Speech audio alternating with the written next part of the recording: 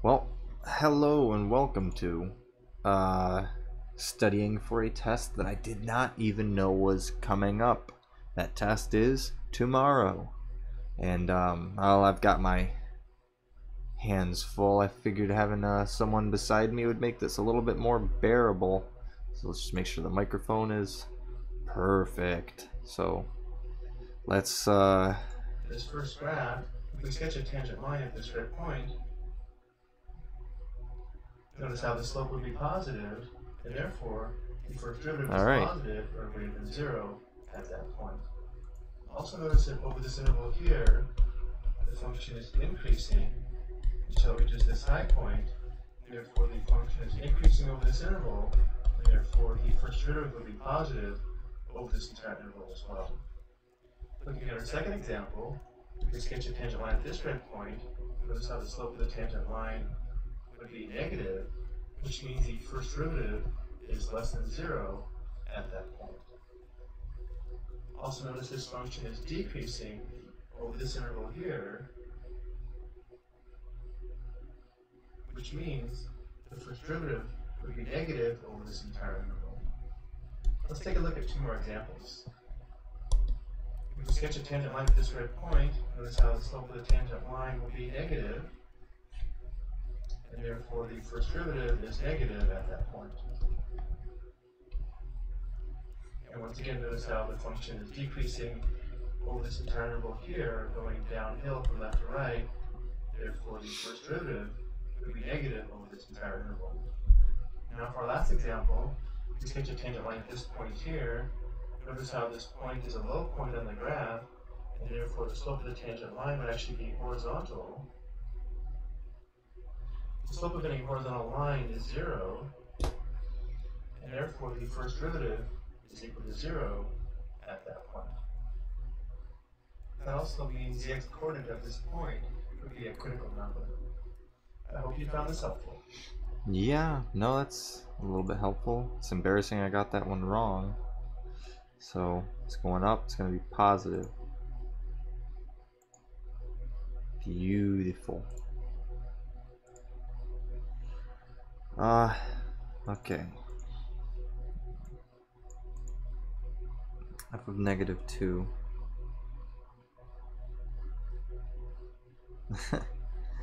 Approximate the tangent line.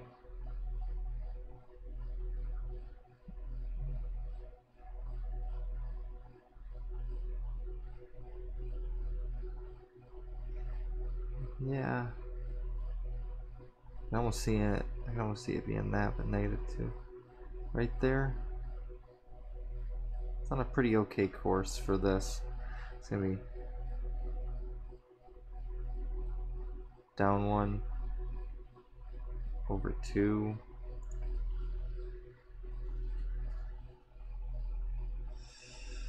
So the value of that.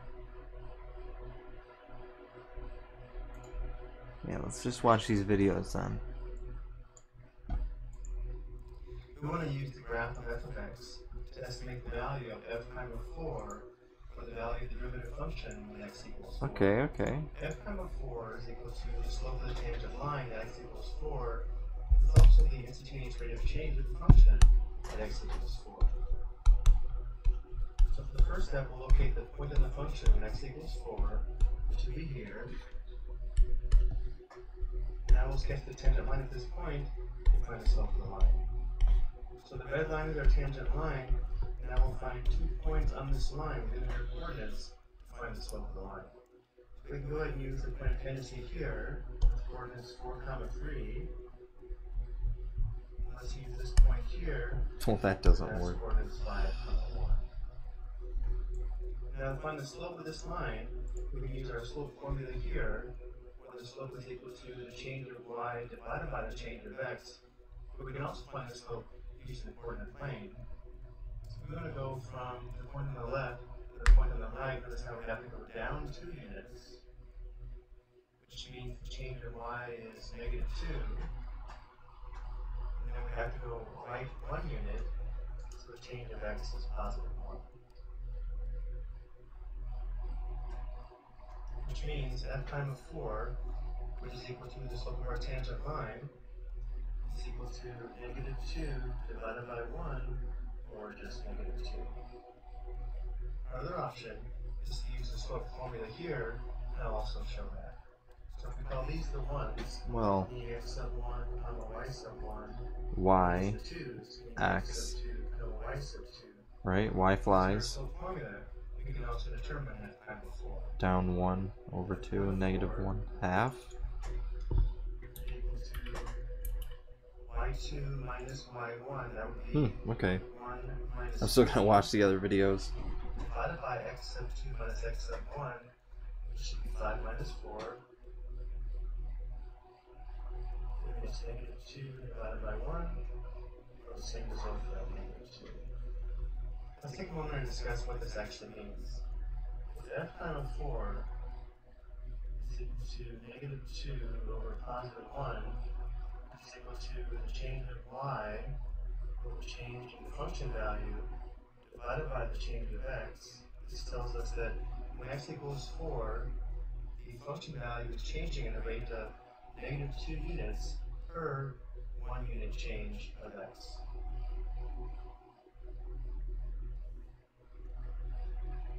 I hope you found this helpful. Yep, I guess I did.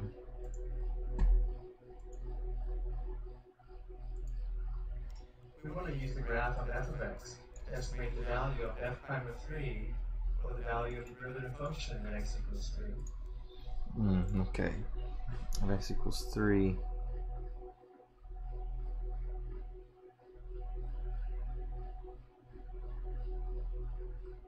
I mean, I'm seeing that's pretty much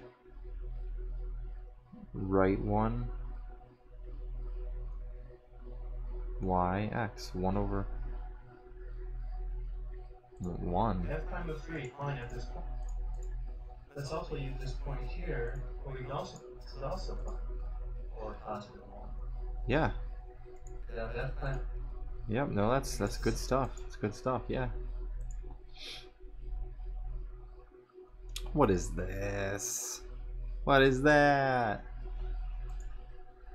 We want to graph a function that would give the slope of the tangent lines to the given function, graphed here in red. Well, the function that gives the slope of the tangent lines would be the derivative function. So we're given f of x. You're gonna derive this? F prime of x. So looking at the graph of f of x, let's first consider the graph on the interval from negative infinity to positive 2, where we have the sharp point in the graph. So okay, so I'm thinking it's this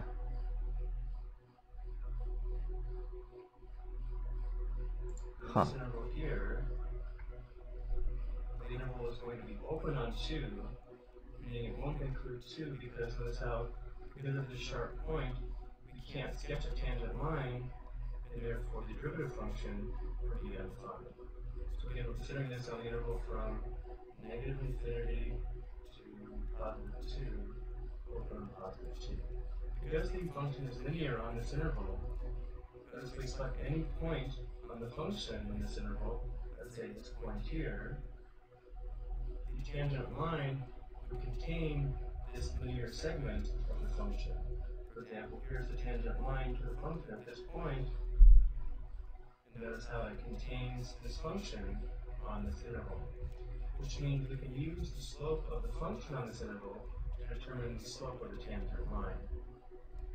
So to select 2 points on this interval, let's say this point here and this point here, we can use these 2 points to determine the slope of the function, which would also be the slope of the tangent line. First, to go from this first point to the second point, we have to go down 1 unit, which means the change of y is negative 1, and then right 1 unit, which means the change of x is positive 1. Which means on this interval, the slopes of the tangent lines would be change of y divided by the change of x, or negative 1 divided by 1. Or just negative 1.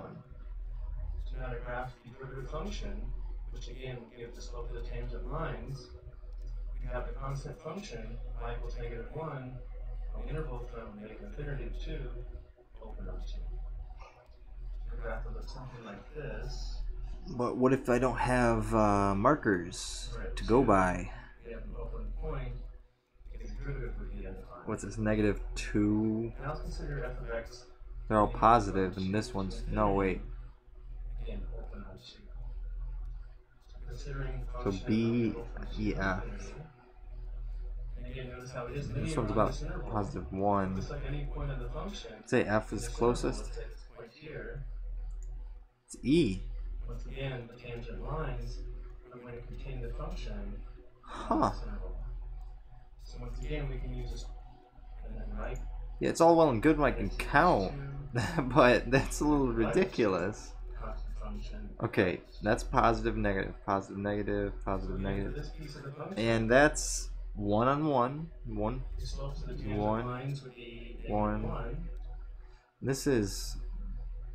And again, we cannot sketch a tangent line at x equals 2. So now 1 over 2. So it's going to be -1 and then 2.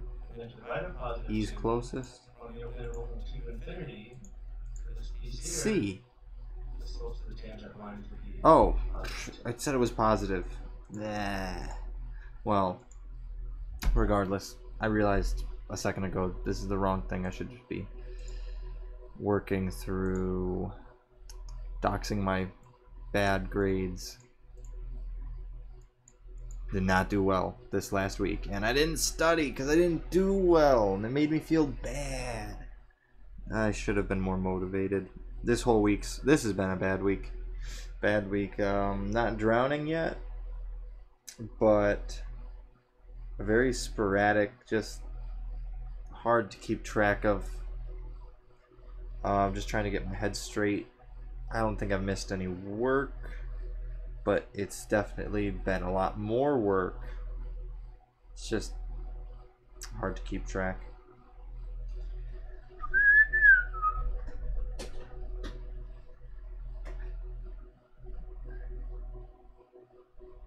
So I should be starting from 2.5.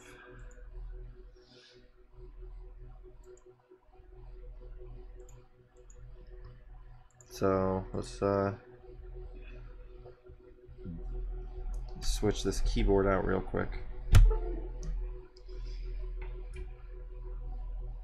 Keyboard, sorry.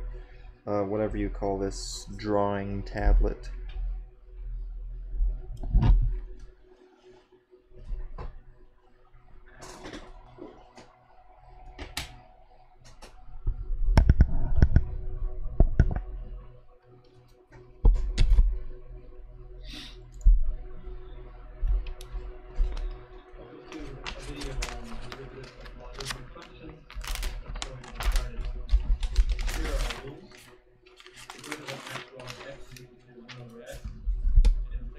Worst part is, none of this is on the test.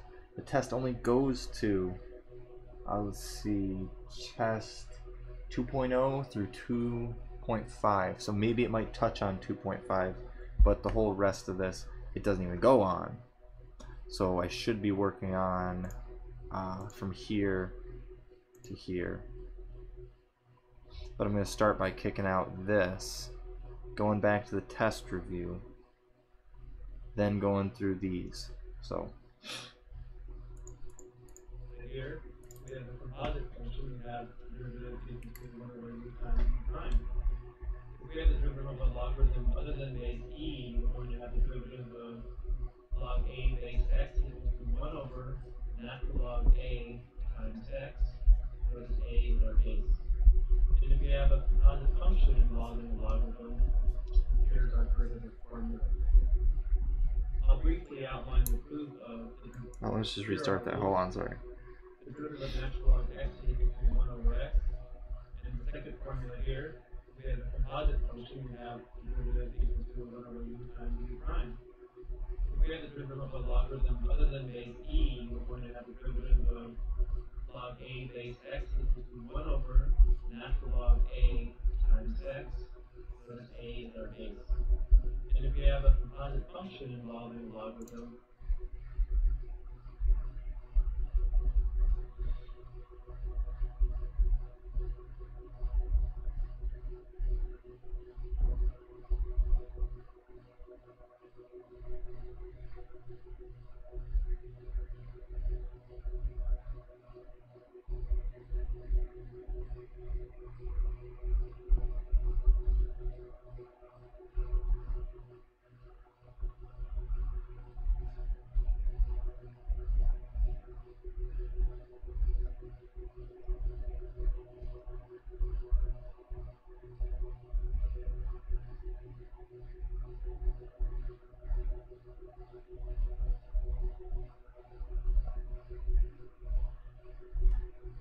Okay. Here's our derivative formula. I'll briefly outline the proof of the derivative of natural log x. Essentially what we do is we write this as an exponential equation, take the derivative of both sides, apply implicit differentiation, solve for dy dx to obtain our derivative formula. For the derivative of log base a of x, we would apply the change of base formula, then take the derivative of this, which would give us 1 over natural log a times 1 over x, in our derivative formula. And then, of course, in both cases, we will apply the chain rule when needed. Let's go ahead and practice. Okay. So, now that I've written down the top stuff, I will just think about this. Although I'm not going to do it. I'm writing this in pen. I'm writing notes. Yes.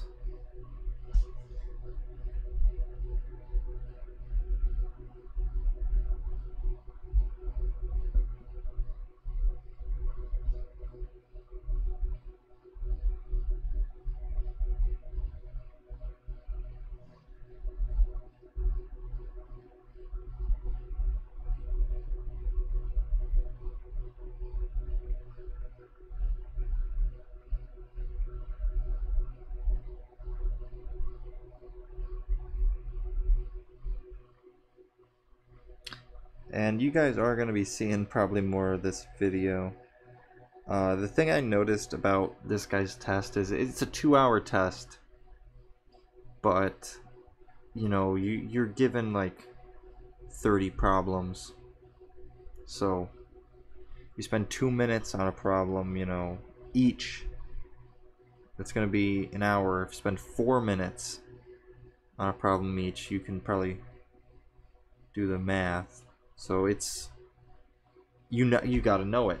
You know, if you're spending 4 minutes jumping back and forth between, you know, your notes, which it's an open notes test, but if you don't know it and just, you know, have to reference your, you know, notes briefly, but just looking through the notes, my gosh, it was a time crunch. I got a pretty good grade on the last test, but I kind of knew my stuff. This one, it's gonna be not so good. Yeah. Hold on, give me 1 second. All right, I'm back. Let's see.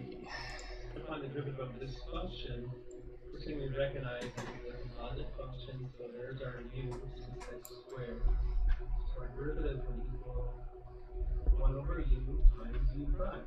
1 over 6x squared times 12x, which simplifies to 2 over x. We could have broken this down into a sum of 2 logs using the properties of logs. And for this one, I guess I'll show it. So 2, so our derivative would equal 1 over u times u prime.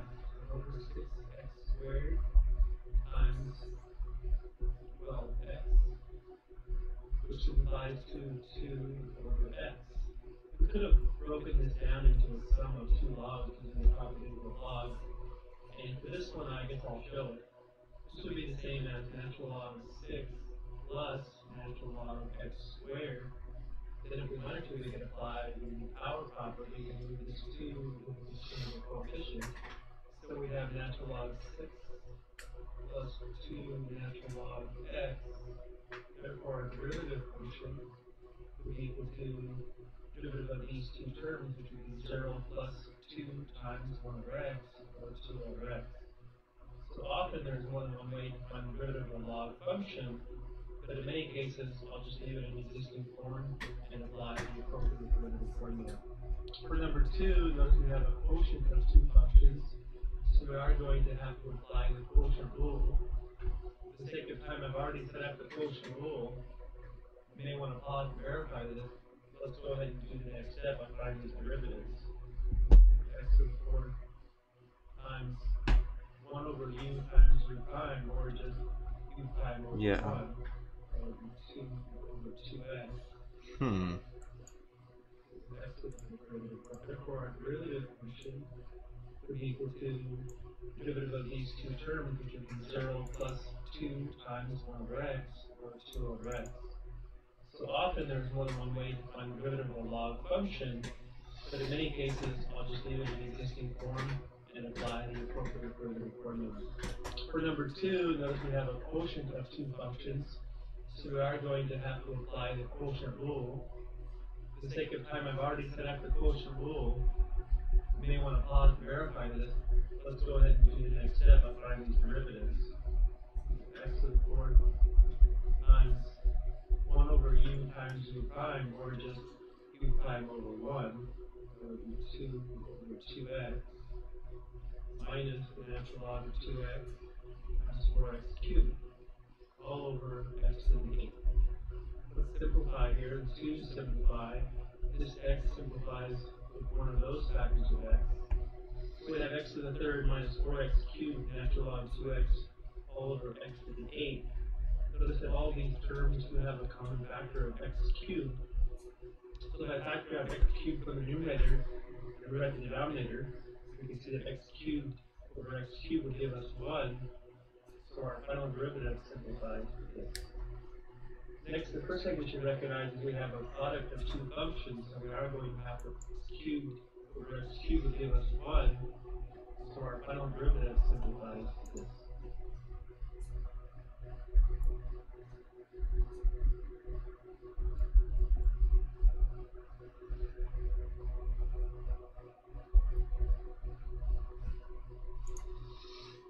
Next, the first thing we should recognize is we have a product of two functions, so we are going to have to apply the product rule.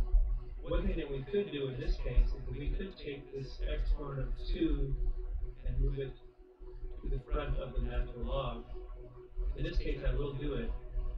So our function would actually be e to the power of 2x times 2 natural log x.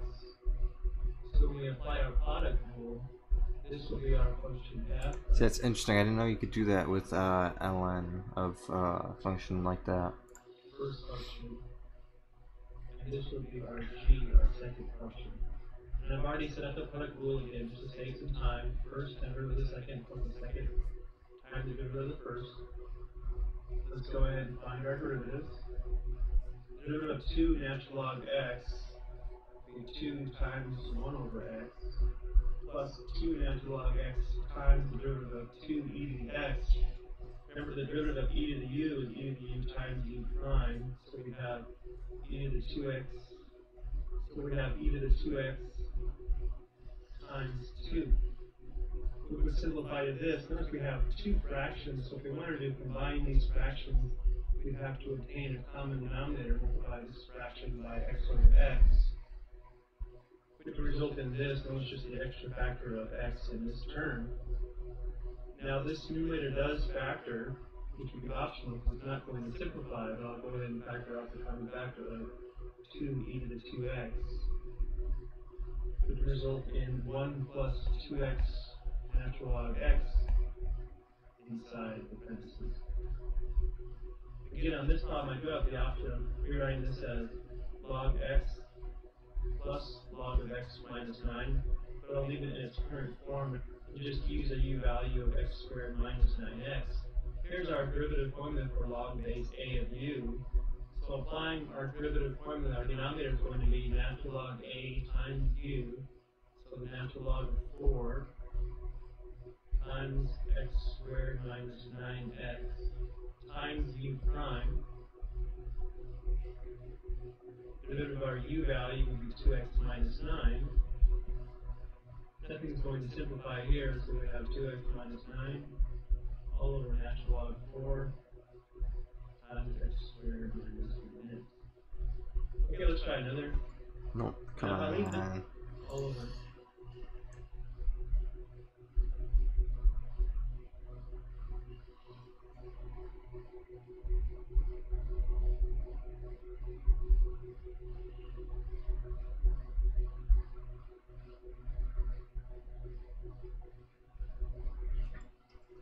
Natural log 4 times x squared minus 1x. Okay, let's try another. Now, if I leave this in its current form, my u value is going to be a quotient, and I don't want that. So I'm going to go ahead and rewrite this as h of x is equal to natural log of x squared minus 5 minus natural log of x. And I'll find the derivative of the function in this form. So here we have a u value of x squared minus 5. So our derivative here will be 1 over u times u prime, 1 over x squared minus 5.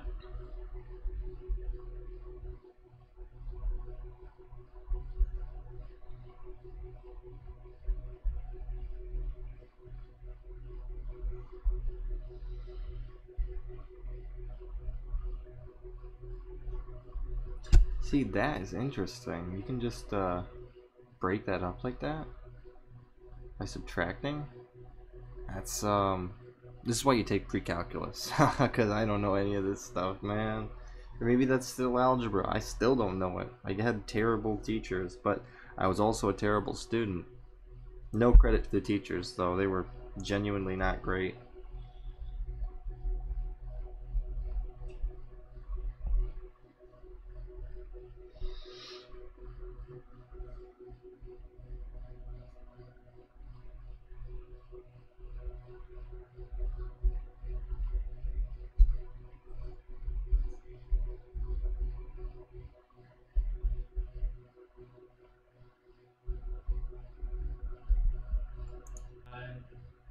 Times u prime, which is 2x, minus the derivative of natural log x, which is 1 over x.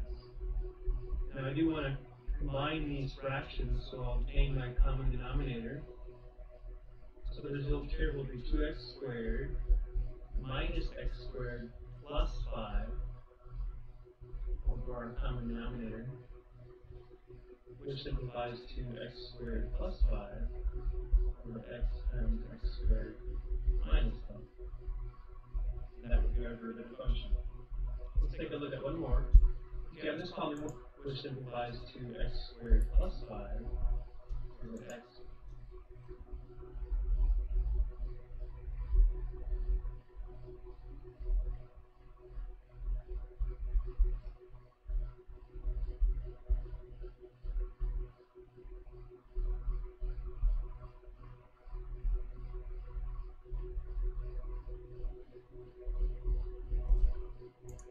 times x squared minus 5. And that would be our derivative function. Let's take a look at one more. Okay, on this problem, we want to find the equation of the tangent line to the function at the given point. One thing I want to point out here is that here we have the entire logarithm being squared. So we're not allowed to take this 2 and move it to the front. If it was just the x. I don't know how much of this is making sense to me, to be very honest, which is not a good thing. And through watching this video and taking notes and trying to follow along, I'm not sure that watching it again will do me much better. So when I finish this, I'm going to actually watch like a Nancy Pie or Chem Tutor. Where you could apply the power property, but not in this form. So in order to find the slope of the tangent line, of course we have to find the derivative. So our u value is going to be natural log x. So we're going to treat this as if it was u squared and apply the power rule. So f prime of x is equal to 2u to the first times u prime, or 2 natural log x to the first power times u prime, which is 1 over x. So our derivative function will be 2 natural log x divided by x, and note these x's do not simplify. So if we want to find the slope of the tangent line, we have to evaluate the derivative function at x equals 0.5. This is approximately negative 2.7726. Now, at the same time, I've already determined that the approximate y value of this point is 0.4805. So the equation of our tangent line will be y minus y1, 0.4805, equals negative 2.7726 times x minus 0.5. If we solve this for y, we will obtain the equation y equals negative 2.7726x plus 1.8668. Now there is a quick way to determine if we found the value of this derivative correctly. If you go to your graphing calculator and hit math option 8, then you type in the function, comma, x, comma, the desired value of x, 0.5, and you enter. It will find the value of the derivative at a given x value. So we did our work correctly. Let's go ahead and verify this with a graph. Notice we have a y-intercept that's close to 2 and a slope that's close to negative 3. Here's our point of tangency. And you can see we have a y-intercept that's roughly 2 and a slope that's roughly negative 3. Our work has been verified. Thank you for watching. Okay.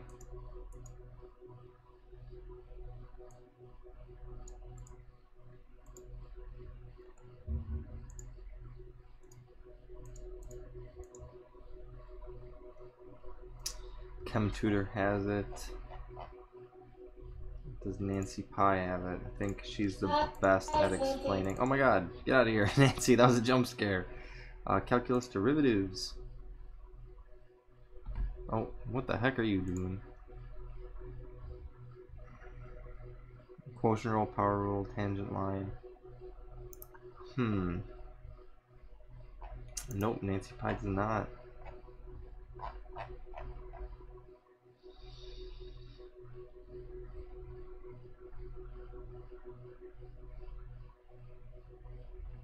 This one looks like a good one. See that? That one also looks good. This one's mostly logs. I guess I'll watch both. Both.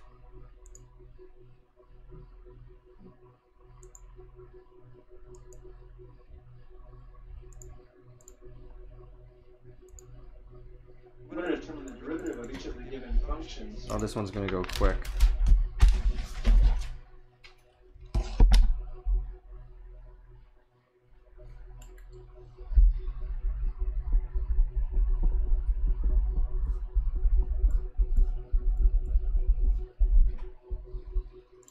Notice how they're all exponential functions with base e. And the function f of x equals e dx is special for many reasons, but one of them is that the function is its own derivative.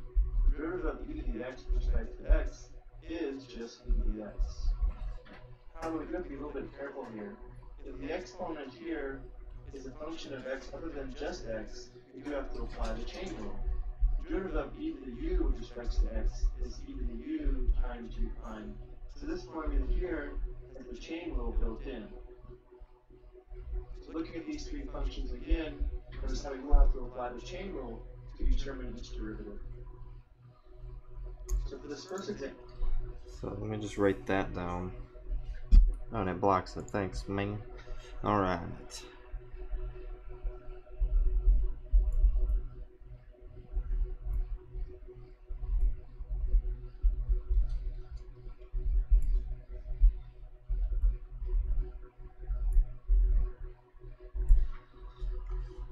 example, f of x equals e to the power of 3x, the exponent, or u, would be equal to 3x, therefore u prime would be equal to 3.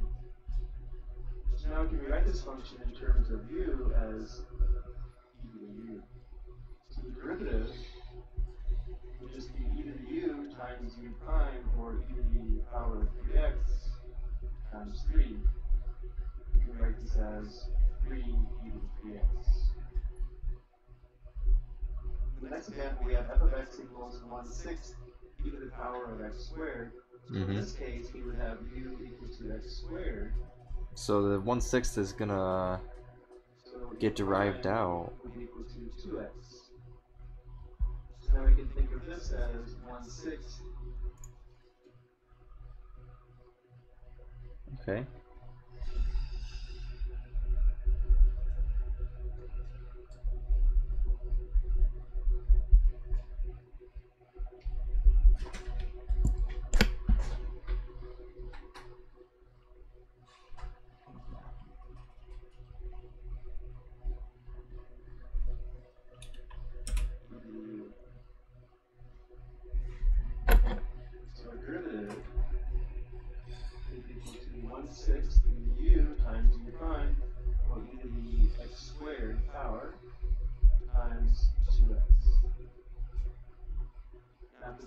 simplify this, which we have 1/6 times 2, that would be 2/6 or 1/3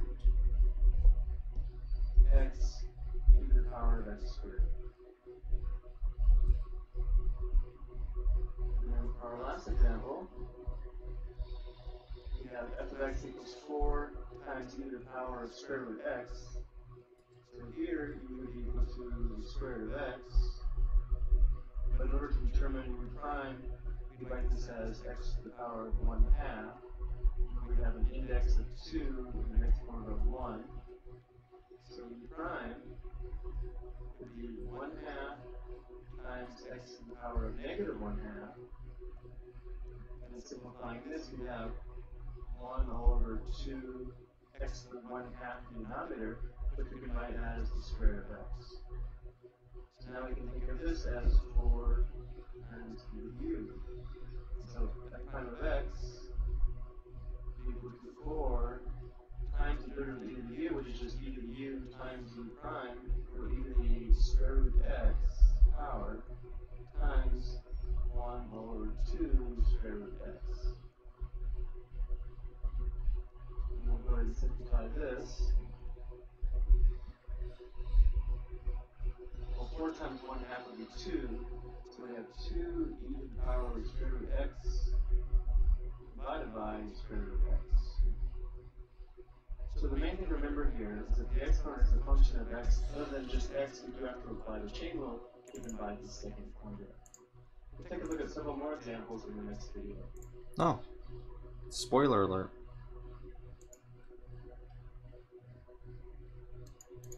Why is that?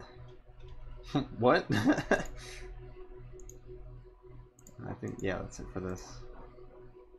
You purchase a new car for $16,000. The value of the car after 2 years is given by the function where t is the number of years after the purchase, v of t is the value of the car in dollars.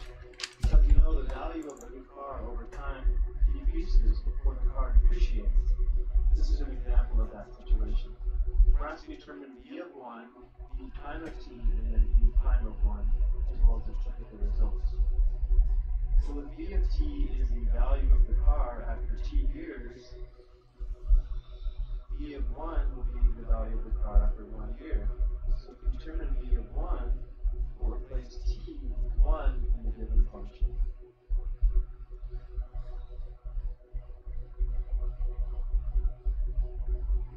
So we have 16,000 times 0.78, which is 12,480.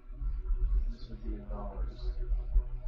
So again, this tells us the value of the car after 1 year is $12,480.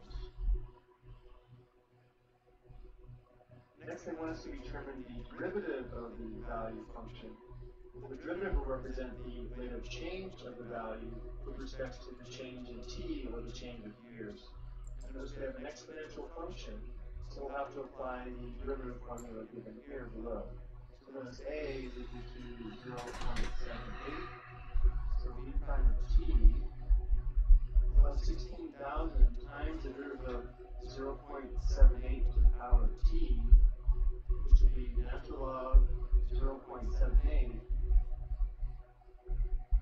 times 0.78 to the power of t. Notice our derivative is natural log a times a to the t, and again a was 0.78. Again, this is going to measure the rate of change of the value of the car with respect to the time. So to determine v prime of 1, we'll place t with 1 in the derivative function. So 16,000 natural log 0.78 times 0.78 first power. So v prime of 1 is going to be equal to this product.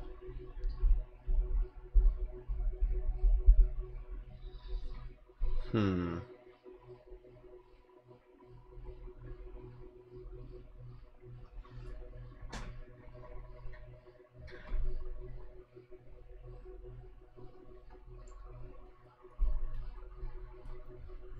this is approximately negative $3,100.80 per year.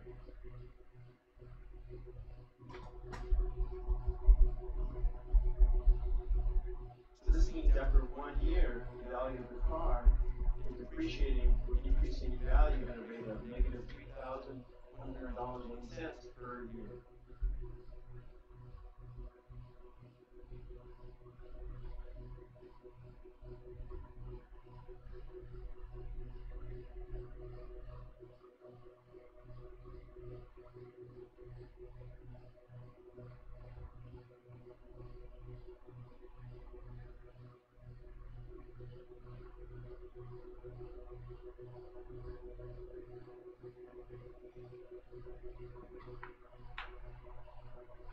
Oh, that's all right. Well, that's the whole thing for 2.5. Done. Here we go. This is where it gets juicy.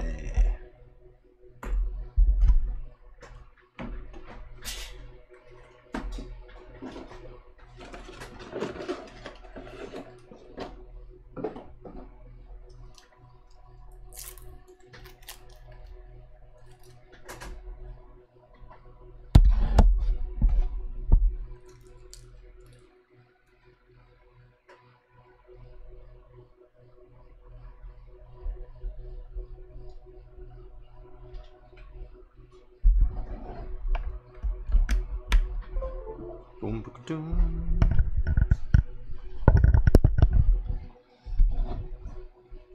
okay.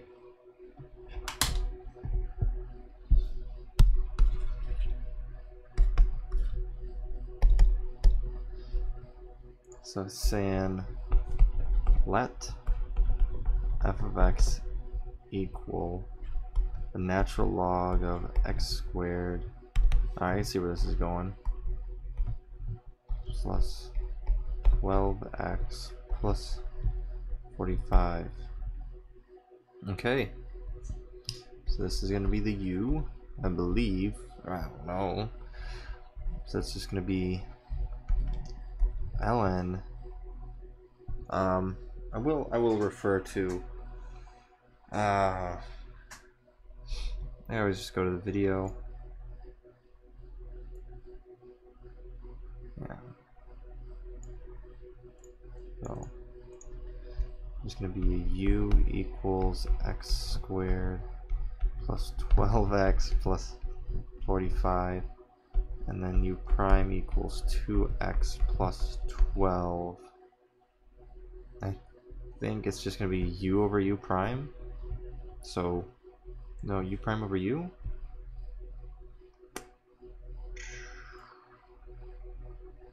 ln u equals u prime over u.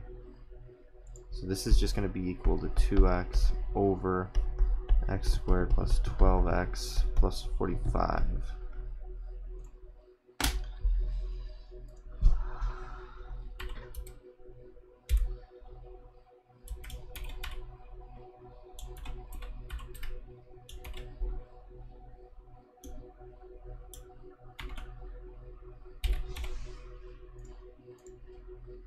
Whoa. Oh, 2x plus 12. Okay. Oh man. I was like, wait a second, what? Okay.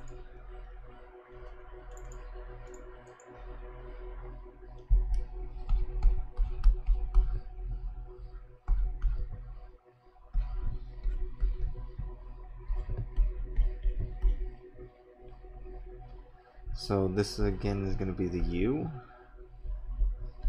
I'd like to think it's going to be u equals 2x, u prime equals 2, and this is just going to be 2x over 2.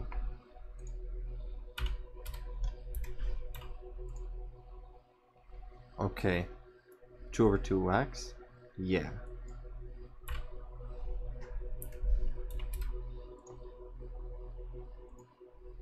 Four over x.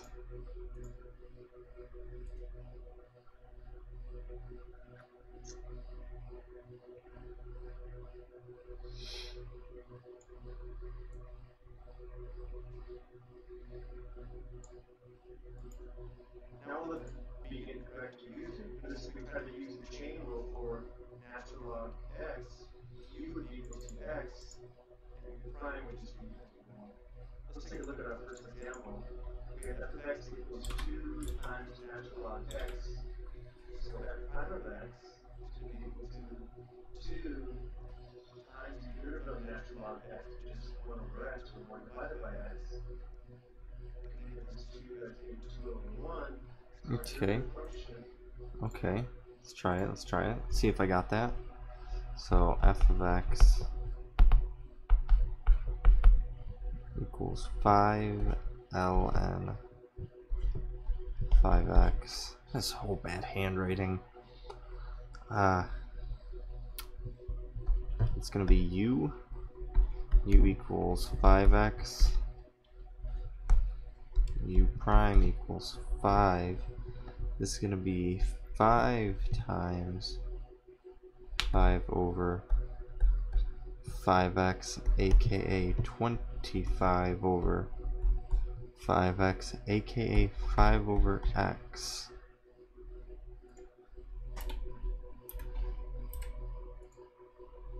Oh, beautiful. Makes me feel good. This would just be what? This. Beautiful. Puts a smile on my... Well, I'm not smiling. I'm too tired for that. Puts a smile on my heart. This one does not spark joy.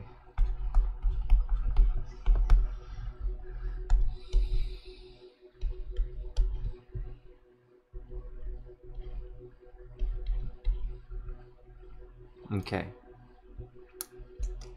There's no video to help. What is this nonsense?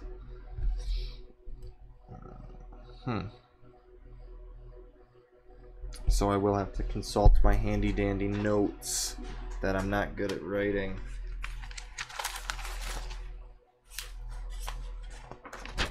Should all be in here. So it says here that, nah, I want this. It says here that d over dx log a, well, to make it a little bit clearer, log base a, that's not clear anyway, of x. This equals 1 all over ln a times x. That's going to be hard to remember.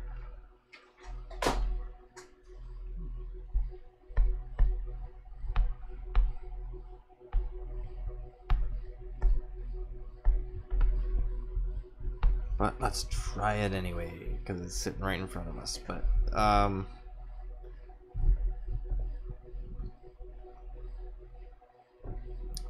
a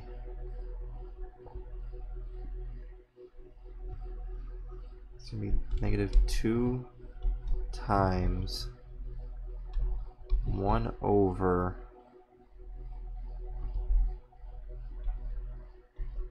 ln 6 x, which is going to be negative 2 all over ln 6 x.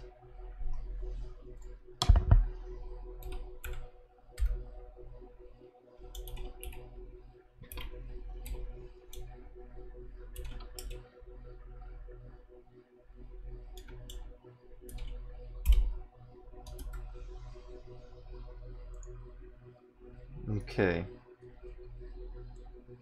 Can I copy pasta? Just make it this? Perfect. That's the kind of cheese I like. This one is okay.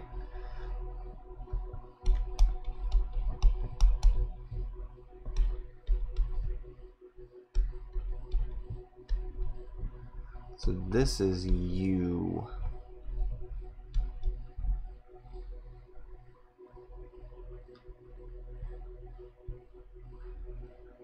Aha.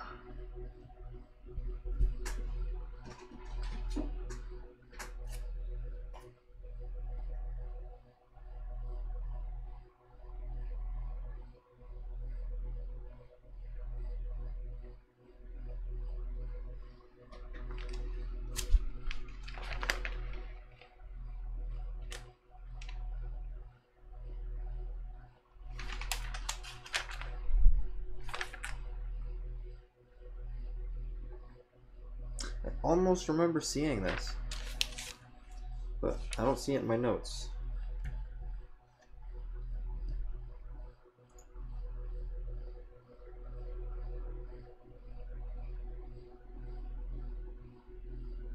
Oh, whoa, whoa, this is from a whole different unit. Well, Sometimes there's confusion about the difference between these two functions, as well as how to determine the derivatives of these functions.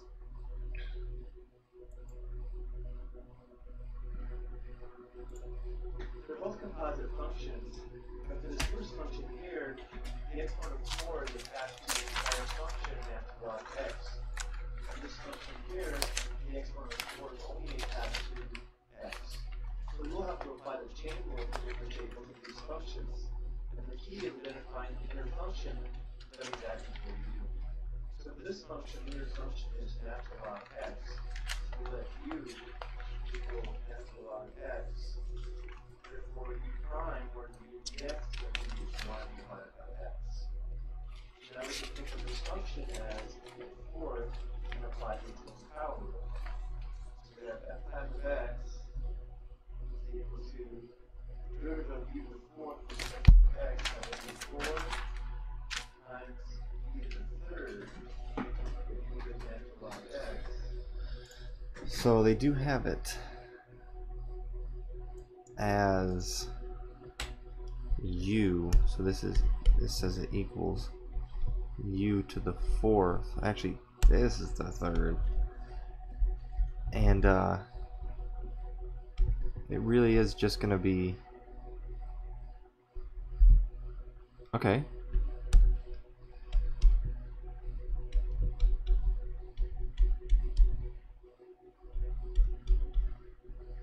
So it's gonna be 1 times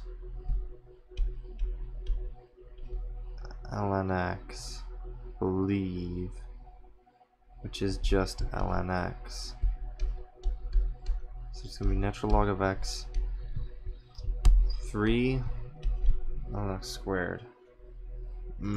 Let's try it.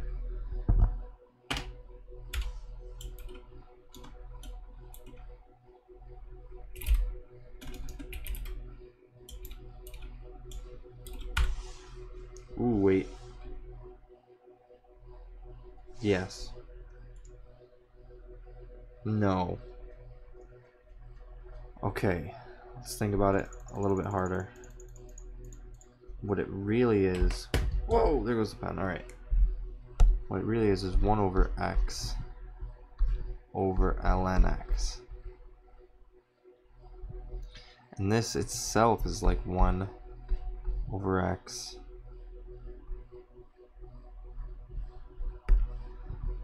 divided by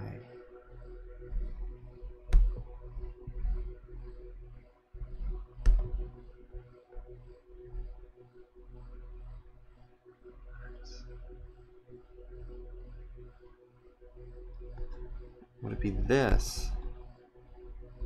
Dividing by dividing is multiplying. So keep it, change it, flip it.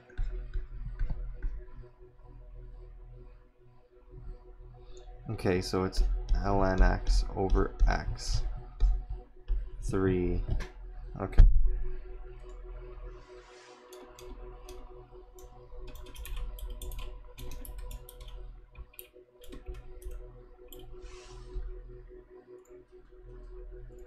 Keep doing that.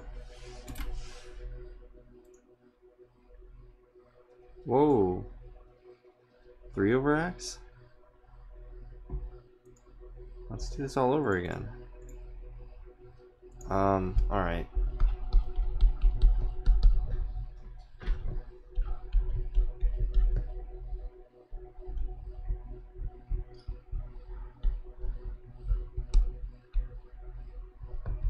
This is u equals ln x, u prime equals 1 over x.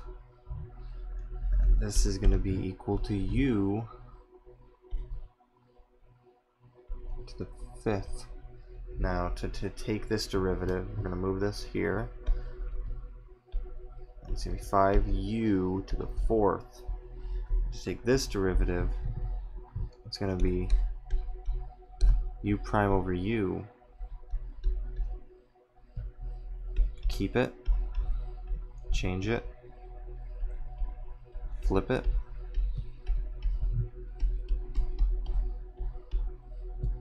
So we're left with 5 ln x over x to the 4th.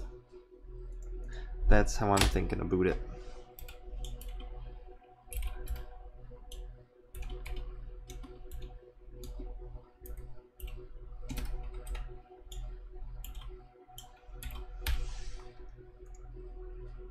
It's wrong. Because I have to make 5 divided by x.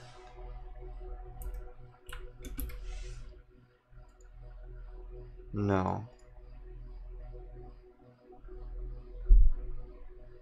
Divide 5 by x, keep ln the same. Alright.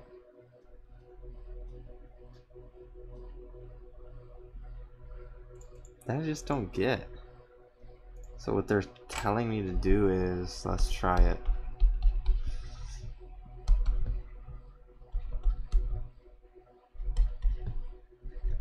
Not to, it's always coming out as ln x over x 4 to the 3rd. So what I'm going to need to do is do 4 over x ln x to the 3rd. That's, I think, what it wants.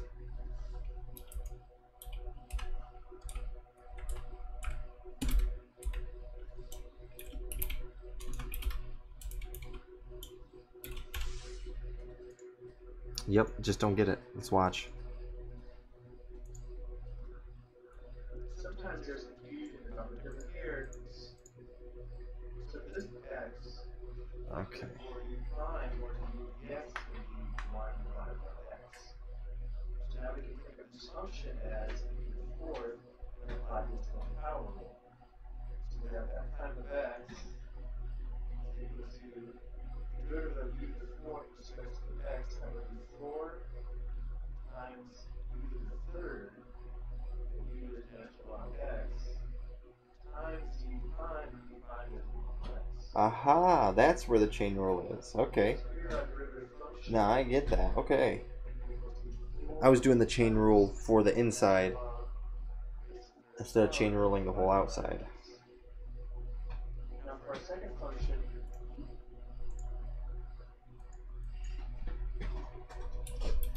And a quick copy pasta.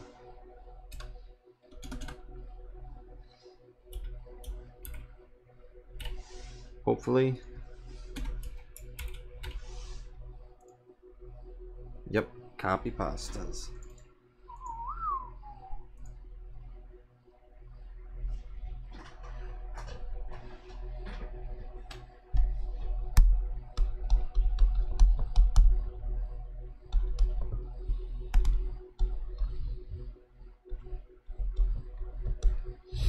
Okay, so u. I think I've done this one before, so it should be pretty fine. U equals x to the 6. U prime equals 6x to the 5th. X to the 6 over 6x to the 5th.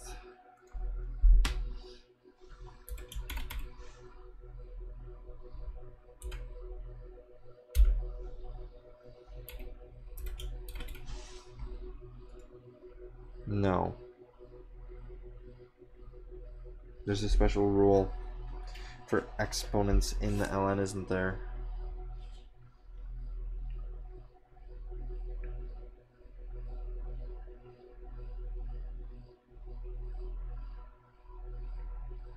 So from what I'm seeing in my own notes,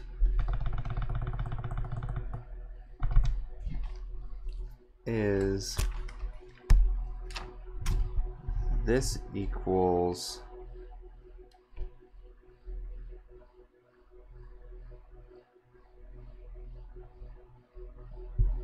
why does it say this equals 1 over x to the 6th? well, the prime times the derivative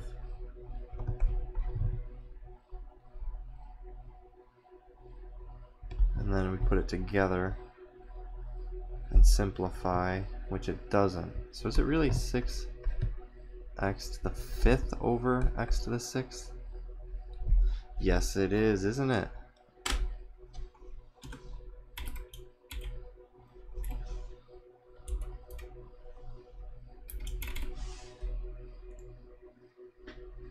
I just had the u prime and the u upside down. And of course,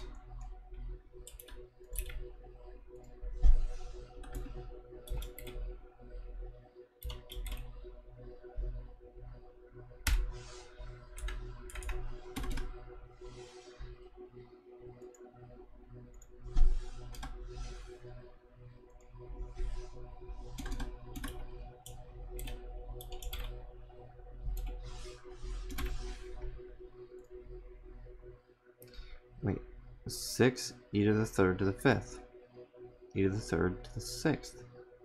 Do I have to like simplify?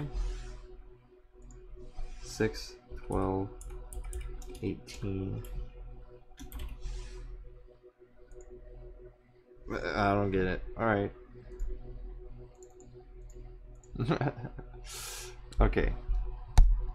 So they're saying f of x equals 4 6x plus 5. Find f prime of x. So I don't get where the natural log really comes in, to be very honest. I think any of these have, oh, it's just applications of the chain rule. Okay. Huh.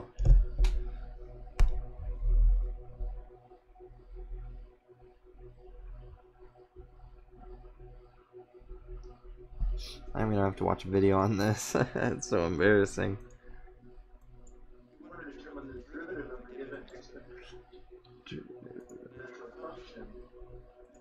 Ah, there it is. So a to the x. Huh. Okay. This is gonna be natural log 4 times. No way.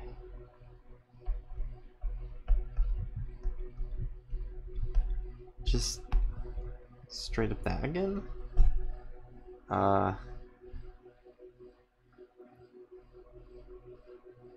This is gonna be a u substitution, isn't it, though?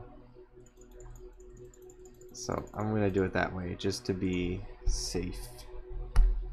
So f prime of x. Oh, first let's get the u function in there. U equals 6x plus 5. U prime equals 6. And this is just gonna be log 4 times 4 6x plus 5 times 6. So can I leave it like that? 6. Oh, that's 7.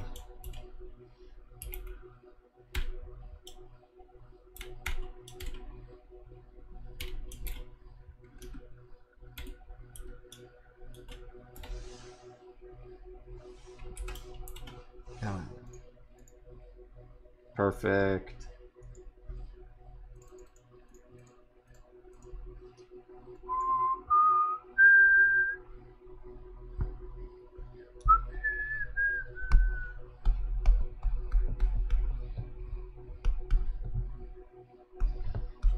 Two natural log. Ooh, trig functions? Why? I was having fun, man. Killing my vibe. Oh, double prime of x. Sine is cosine. It's going to be 2. First off, that's gonna be u.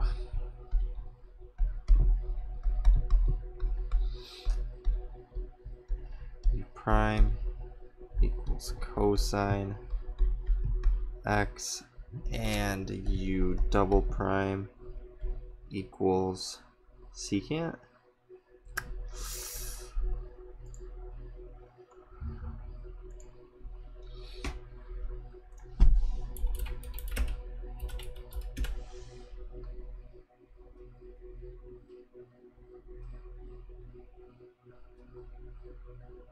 Negative sign.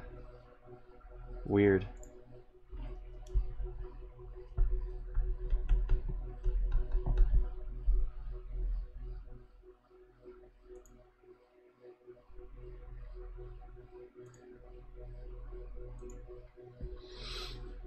So it's gonna be, ooh, oh, that's 3.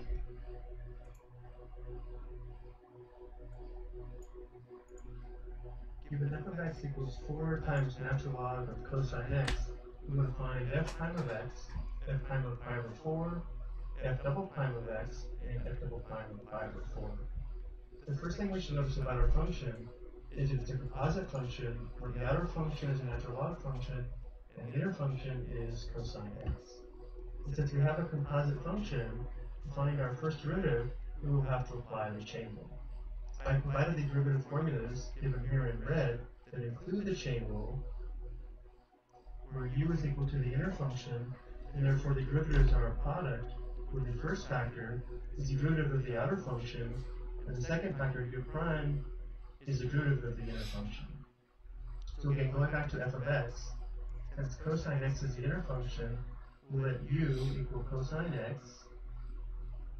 So if u is equal to cosine x, we'll go ahead and find u prime, the derivative of u with respect to x, which would be negative sine x. Which means f prime of x would be equal to the derivative of 4 natural log u, which would be equal to 4 times 1 over u times u prime. So we have 4 times 1 over u, which is 1 over cosine x, times u prime, which we already know. Wait, 1 over u is 4? Derivative of 4 natural log u, which would be equal to 4 times 1 over u times u prime. So we have 4 times 1 over u, which is 1 over cosine x, times u prime, which we already know is negative sine. 1 over sine is a thing though, but... So again, we've applied the chain rule here, where this is the derivative of the outer function, and this is the derivative of the inner function. So now we'll go ahead and simplify. This will give us negative 4 times sine x divided by cosine x. Well, sine x divided by cosine x is equal to tangent x. So this simplifies nicely to negative 4 tangent x. So to find yeah, no, I'm not gonna do that then. What's 1 over sine x then?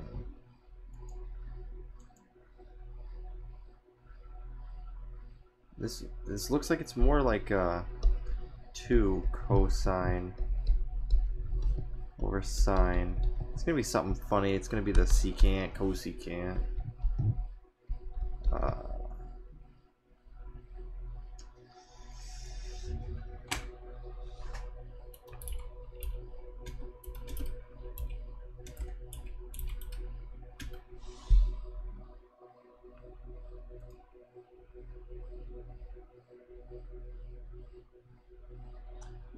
Cosine over sine's cotangent.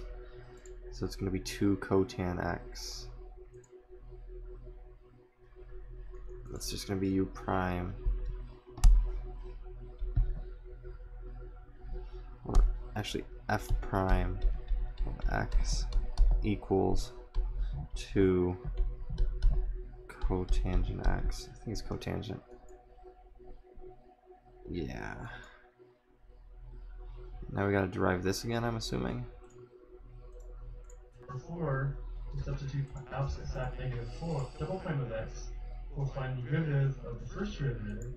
So we'll find the derivative of negative 4 tangent x, which is equal to negative 4 times the derivative of tangent x, which is equal to secant squared x. Notice how because tangent x is not a composite function, we didn't have to apply the chain rule given by this formula here, but even if we did, notice how u would be equal to x, which means u prime would be equal to... And what the heck is derive tangent x? Secant negative cosecant squared. What the heck? So it's gonna be 2 negative cosecant squared x. Is that really what they're looking for? Like, really? See, I've never been able to get that. Just flat out. No. So where did I mess up? It all looks...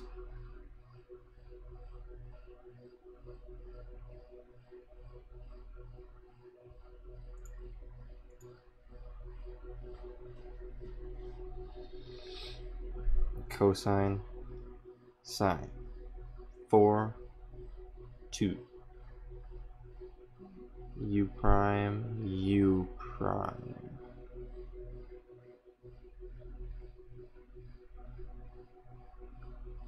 Then he combined them. Is that where I messed up? Sine over cosine. Ooh, wait. The negative went to the 4. And sine over cosine, which is tangent. I had cotangent, so I had 2 cotangent x. And then, so it's alright, it's perfectly fine. I should label this f double prime of x. He kept his negative 4, well, he kept his 4, I didn't have to negate mine. Kept that.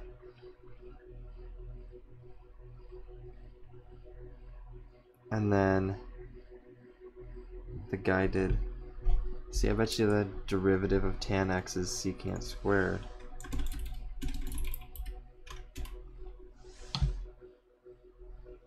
Secant squared x.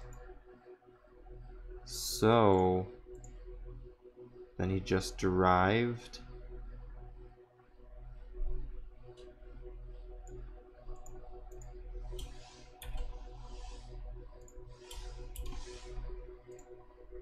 it was just error input. Okay.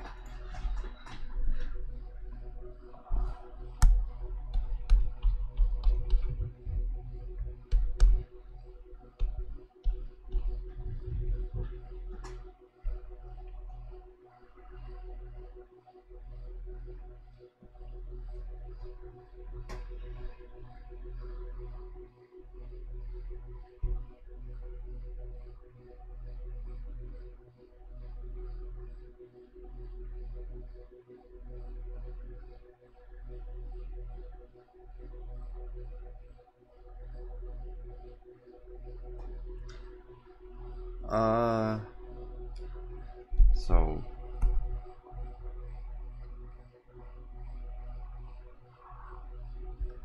what do I do? Make the u x? It doesn't really make sense. A to the x is ln a.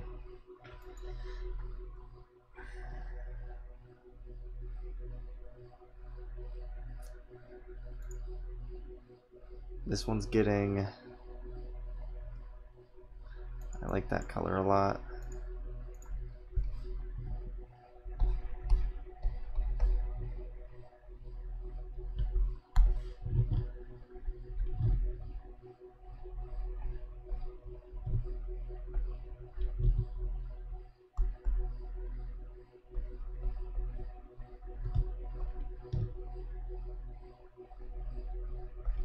So it's just gonna be, oh,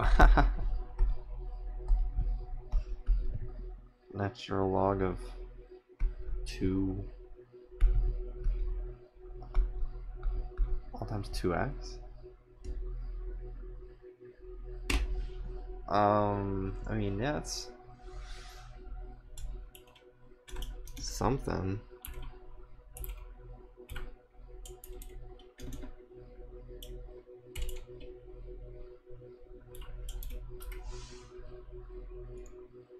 Wow. I should have been able to get that if I had known my stuff.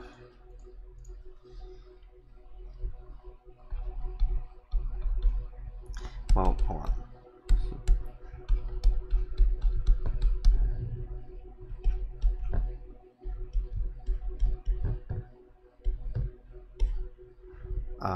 This looks like inner function, outer function, but well, u equals ln x u prime equals 1 over x. So what's this gonna be? 6 times 1 over x.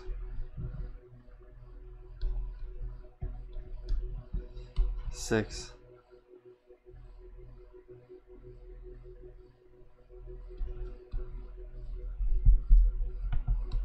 ln x over x. I believe keep it, change it, flip it.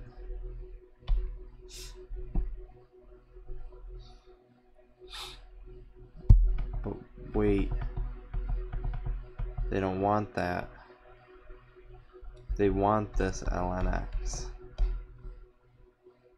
I believe.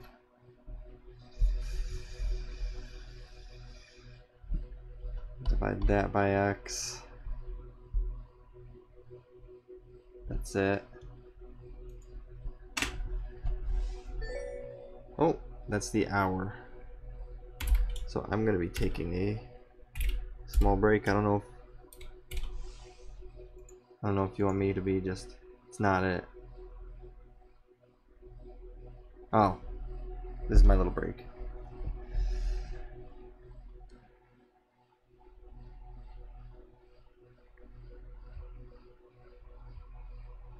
There, I'm using this app called Forest for the first time right now. And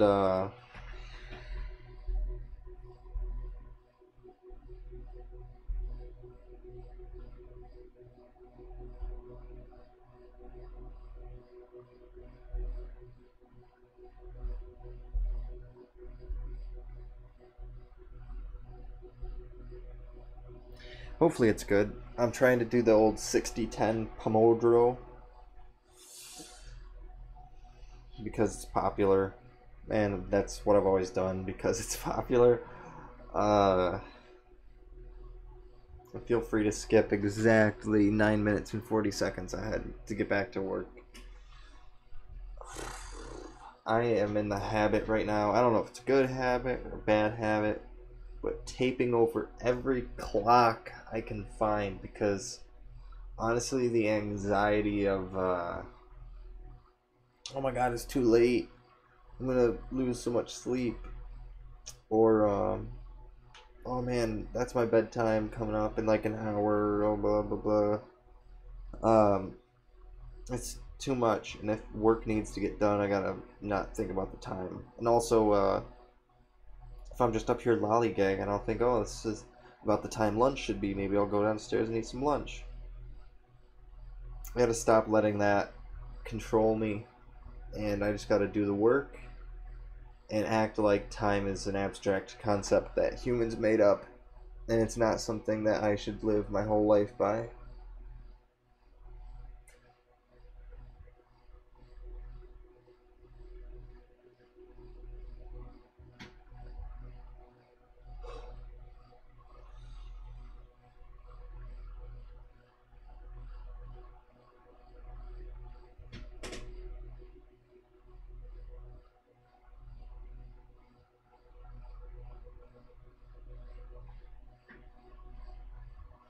So I'm fixing up a ThinkPad actually. The old T430. Yeah, It was 4 parts on eBay for 30 bucks. And I'm putting in the 420 keyboard. I don't know if I'm going to BIOS flash it. I might, honestly. I really honestly might, depending on how easy it is to do in Linux. If it's easier, I'll do that. Even if it's harder, I will just steal a copy of Windows just to do it. But that depends if I want it, because there's honestly features of the 430 that I like better than the 420.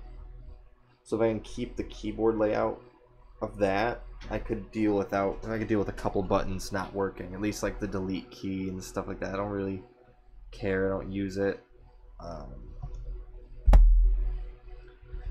I know for one thing, the arrow keys directly above it on the 430, it's page up, page down, which is extremely helpful, where on the 420 it's like all the way up at the top, so I can't arrow key and page down at the same time. It's just a stupid workflow thing I've gotten into on my other 30 series.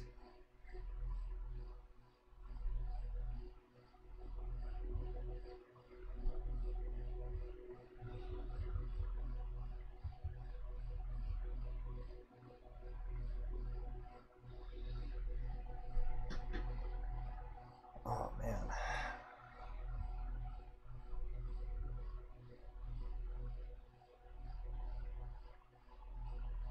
Yeah, that's literally pretty much all I'm doing right now. School's a drag.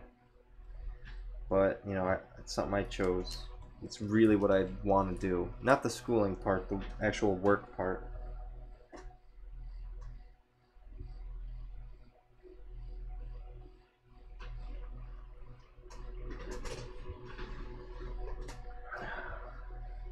But yeah, man, just, I guess this is living the dream, to be honest. Shoot, where would I be without doing this? You gotta have your reasons.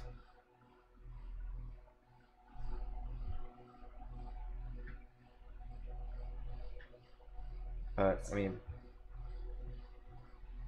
I guess my huge inspiration for the whole study thing is the James Scholes, but I'm doing it a whole different way. I'm not trying to be a copycat, but mostly I would rather be watching one of his videos when I study, but at the same time it's different.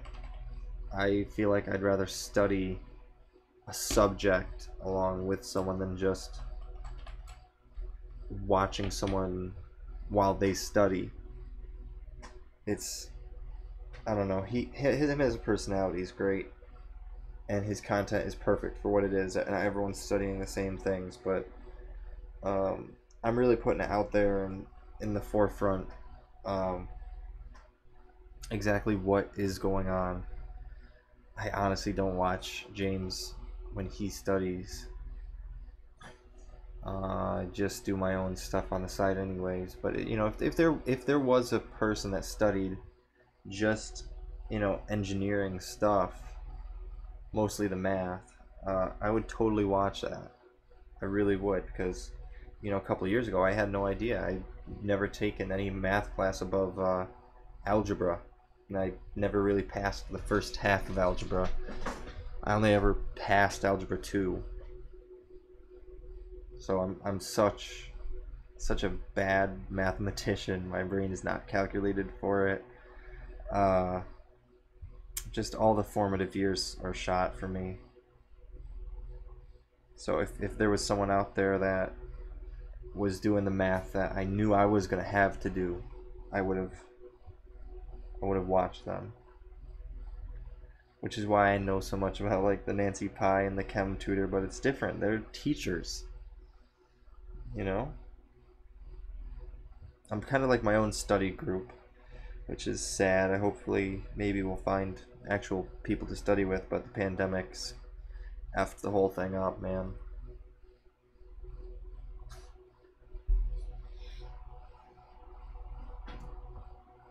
But you know what? That's a really good thing to be upset about. You know, it's just people. I don't even like people as it is.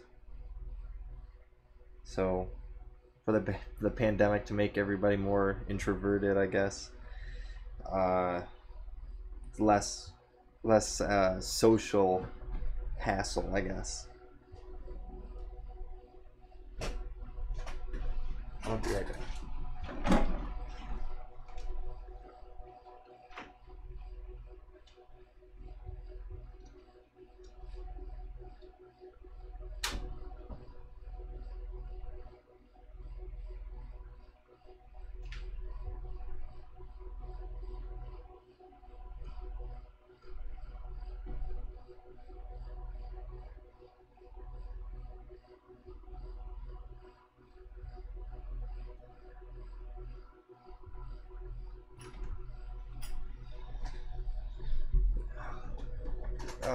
All right.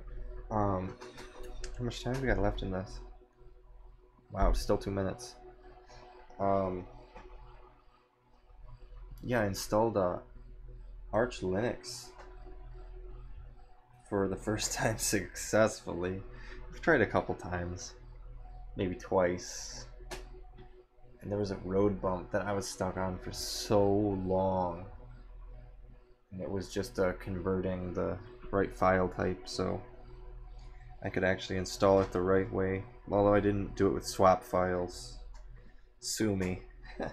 16 gigs of RAM is, I think, quite enough. I'm not gonna be running more than like Firefox or Chromium in the terminal most times. Sometimes I'll run Discord in another window. It's honestly great.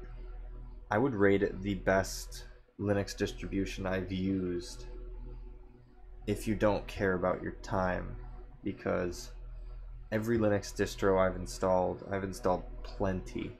I've used it for more years than I'd like to say. I was using Linux before I even actually applied myself in school, installing it on thumb drives like the Kali Linux boot drive, because I thought hacking was cool and programming was awesome. But I was getting 40s in all of my classes, and the school was, well, I didn't graduate with the highest honors, sadly, because of how hard I worked the last 2 years. But I effed up the first 2, so there's no reward for getting back on track.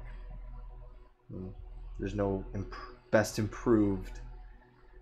The only people that are best improved is the people that they never thought would graduate and the people that they thought would be in prison. Hey, there's the timer.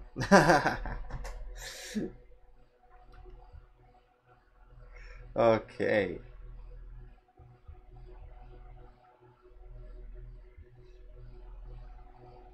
I wonder if you can set it, because I have to keep clicking like rest and study. I wonder if I can like set it to do like study rest. Well, I've got 2 plants. I guess the whole point of this app is like total focus time is 12 minutes. I swear he studied longer than that. What the heck? I don't know. I focused for 12 minutes today? I don't get it. I set it for 60 minutes. Let's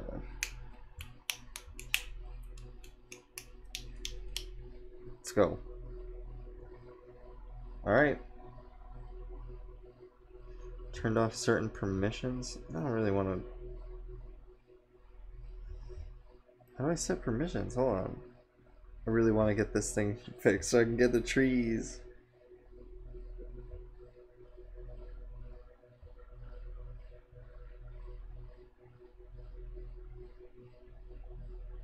I don't know how. I don't know how. So I'll set this thing down and hopefully it doesn't yell at me for not being focused. Shoot, man, I was laser. Well, regardless.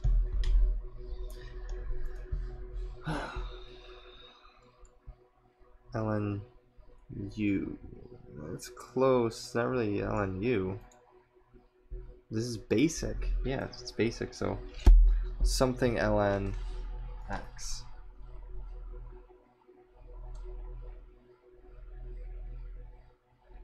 It's not here.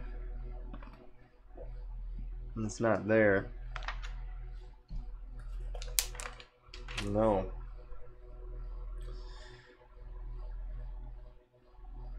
No, it is not.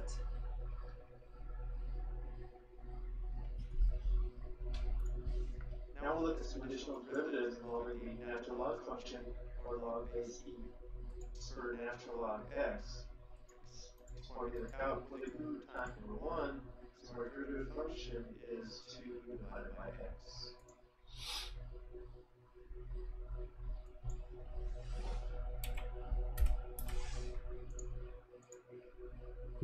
Oh no! Oh, what did I do? It's just, wow, don't even need to explain it. Go! Why such an easy one? Followed up by this.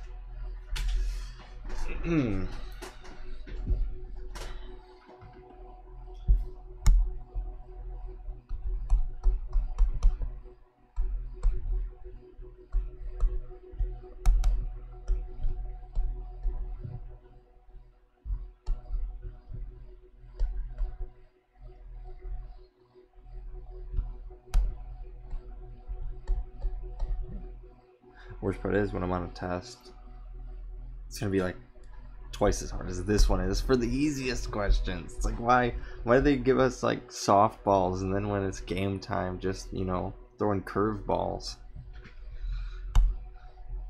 You know, why go underhanded to javelin throwing?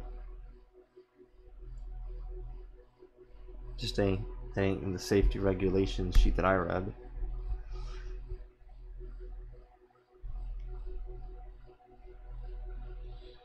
So we gotta break this down somehow. Oh man, wow. Higher order. If f of x equals 3x squared natural log 4x, we want to find the first, second, and third derivative functions. The first thing we should recognize is that the given function is a product of two functions. So we have 3x squared times natural log 4x.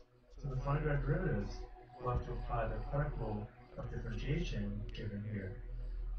If we want to find the derivative of f times g with respect to x, this will equal f times g prime plus g times oh, f prime. okay. Say the derivative is equal. So is it more just like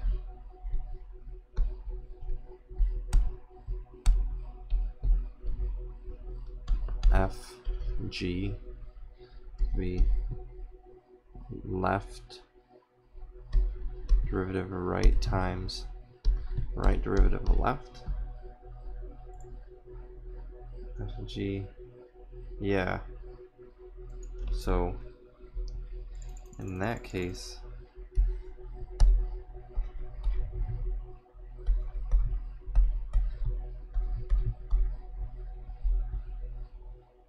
let's just do f. That's gonna be super easy. F equals 4x squared. I should list it better. F prime equals 8x. G equals ln 5x. G prime equals, it's gonna be u. So let's just list it as u. 5x u prime equals 5. 5 over 5x is just going to be 1 over x.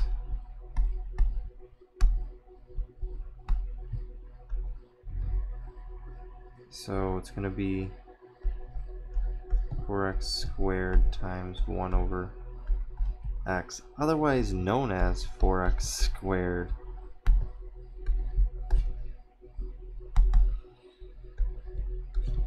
divided by x, otherwise known as 4x.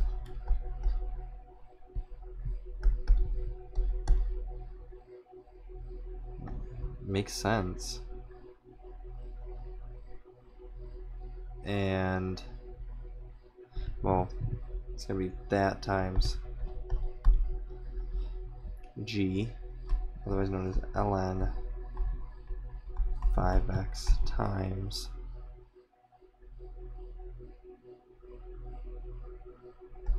eight x.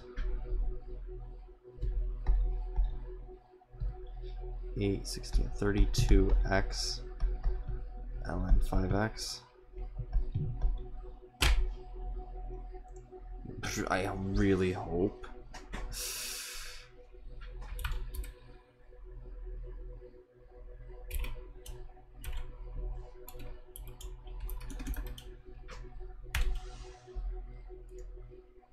No, that breaks my heart. If f of x equals 3x to our function, for the first function, notice how we haven't found any derivatives yet.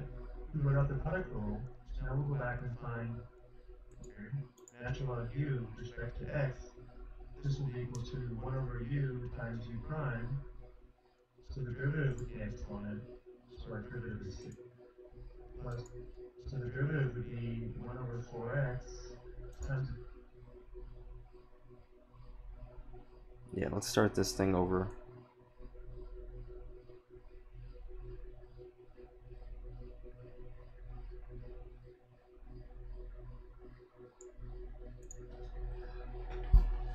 I forgot the whole LNU thing, to be honest.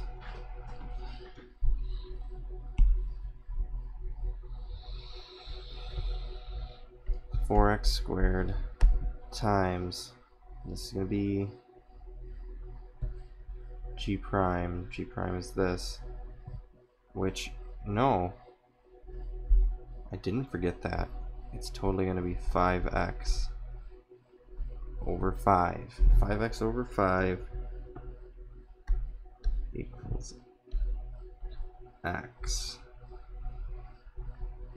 No, 5 over 5x.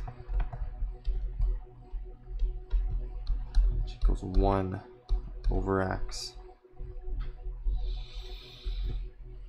Which does equal 4x squared over x.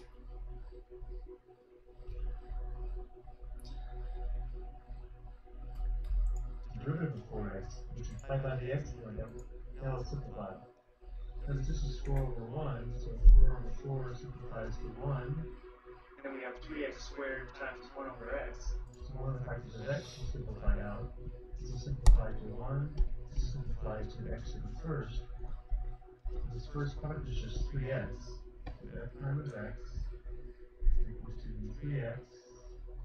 And here we'll just have plus 6x natural log 4x. Plus. Oh, snap. That's it. That's the mistake. Because the 6x is attached to the natural log by multiplication. So this would be our first derivative. And now to find the second derivative, we'll find the derivative of the first derivative.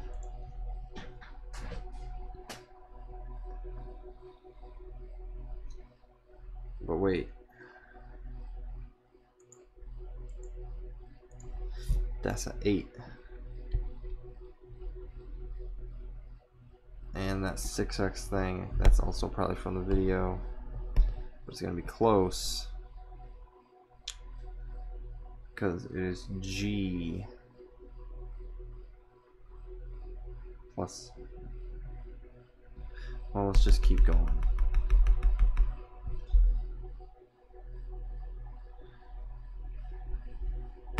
G is, well, it's going to be ln 5x times 8x. This should be it, for at least f prime.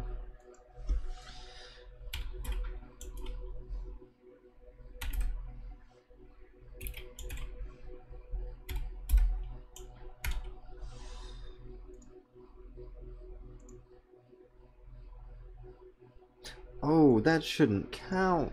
Oh my gosh. Say goodbye to all the work, man.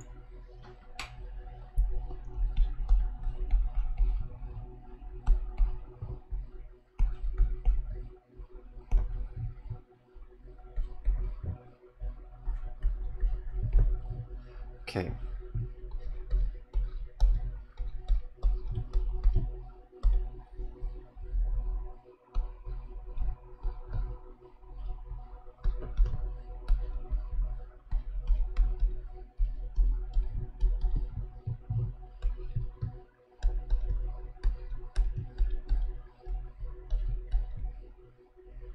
I don't know if it's capital L. I don't think it is.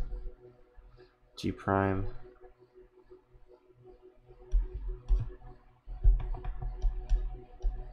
It's gonna be 1 over x.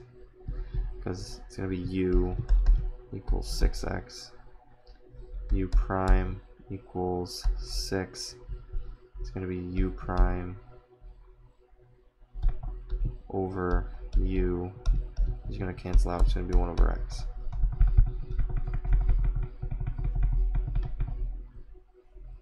F is gonna be 9x squared. This is gonna be 18x. So what we're gonna have is 9x squared times 1 over x, which is just gonna be 9x plus natural log of 6x times 18x. So what we're left with is 9x plus 18x ln 6x.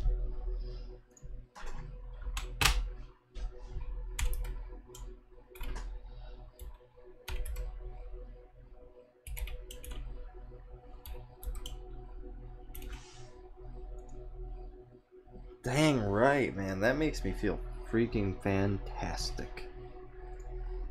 Absolutely love getting math questions right. No one likes to do math. Everyone likes to get the problem right.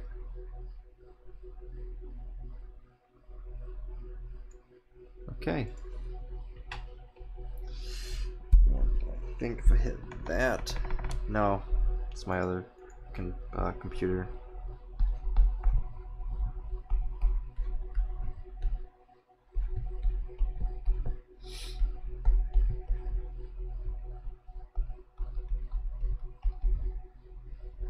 So now we have to do f prime of x, or f double prime as it actually was. So f prime double prime of x. 9 plus, oh, that was the hard part. No, it wasn't. This is going to be 18x ln 6x.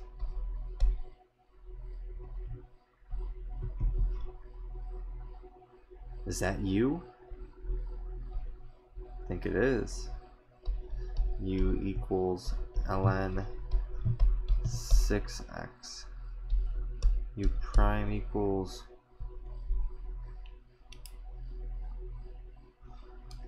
it's itself going to be something. Let's watch the video.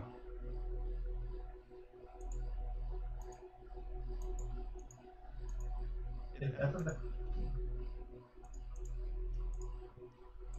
our first equals 6x, and the second function g equals to the natural log of 4x. So find the hyperbola, we're going to have f times g prime plus g. Ah, okay. I hate that so much, but that stupid little thing pops up.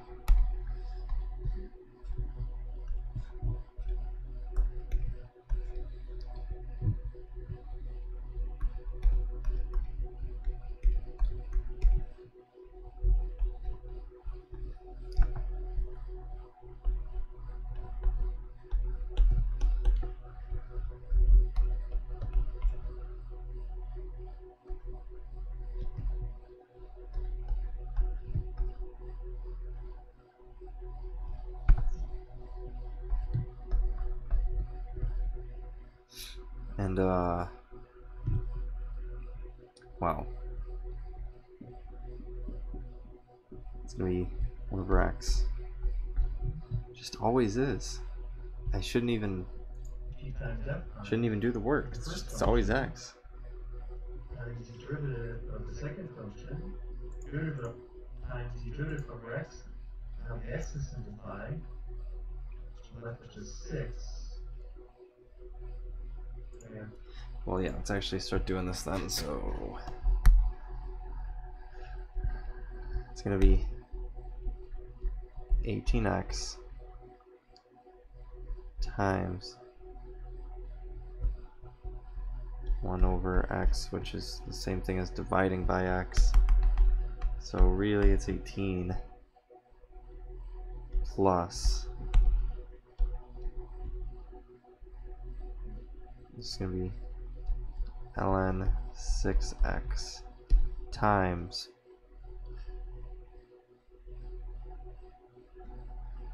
f times g prime g times 18 again. So what this is going to be, it's going to be 9 plus 18, it's going to be 27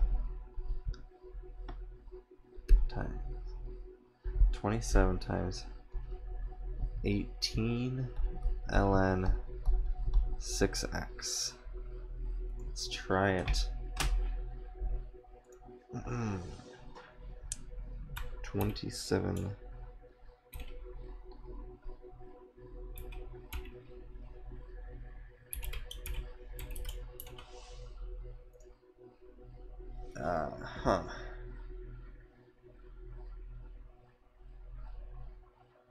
Did I do something wrong? I said with a halfway grin. If f of x equals He said, no, that just happens every now and then. x is attached to the half log multiplication.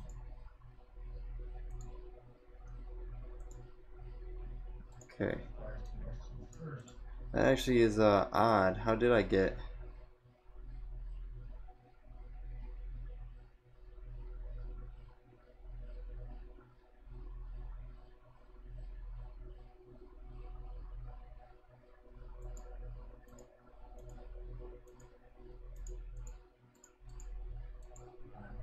The first function times the derivative of f times the derivative of 4x will be prime, which is 4, plus extra log 4x times the derivative of 6x, which is 6. times 6.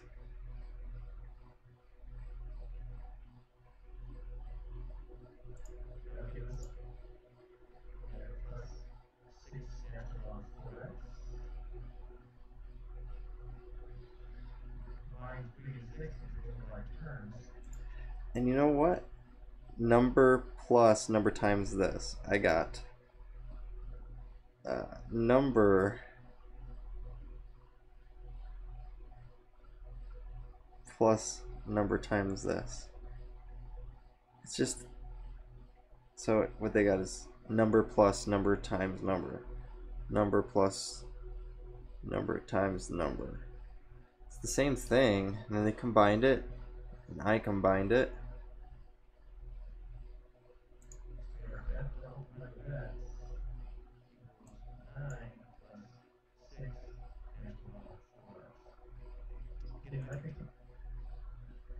Plus. Yes. Yes. That's what it's all about. Oh my gosh.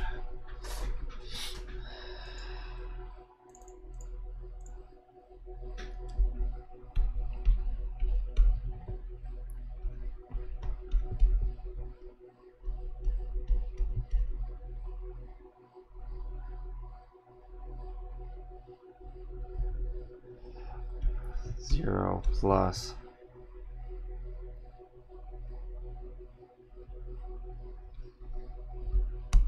derivative of 18 ln x ln 6x. That feels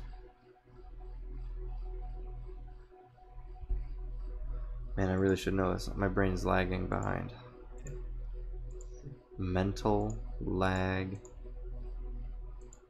I've reverted. I've retarded. I'm back to PlayStation 2 mode, man. I'm PlayStation 1 hardware.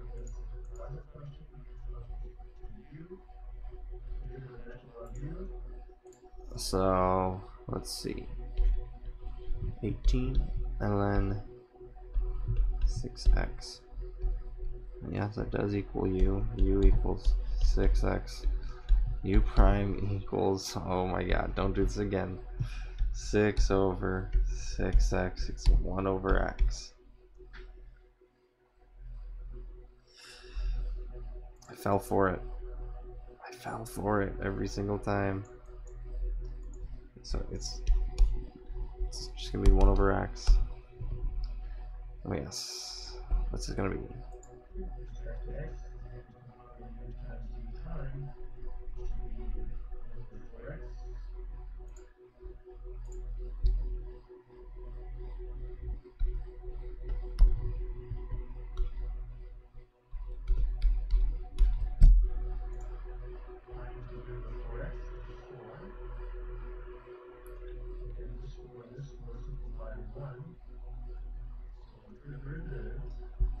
Man.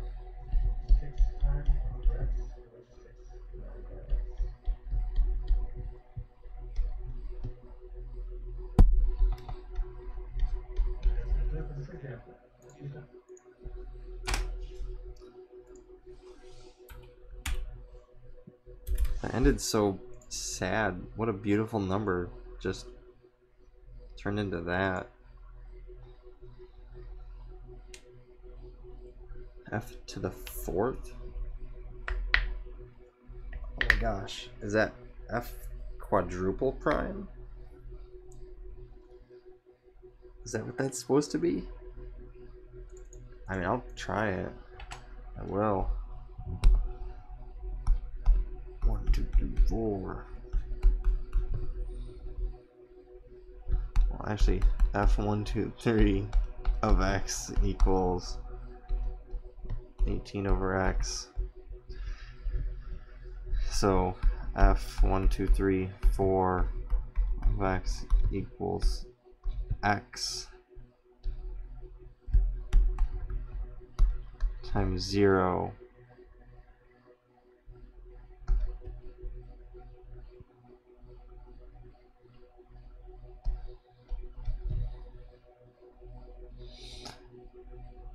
what's the derivative of x? 1?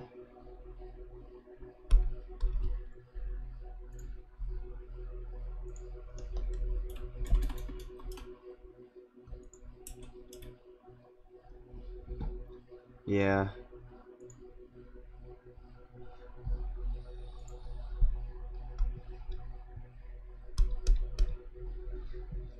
So 0 minus 18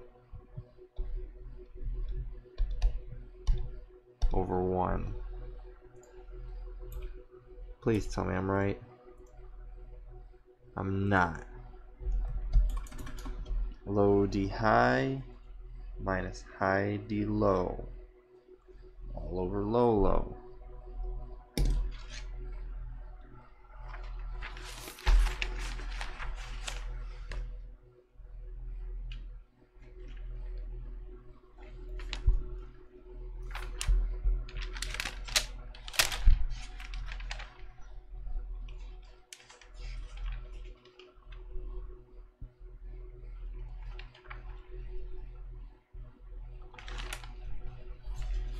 Well, we can always do it the old hard-fashioned way.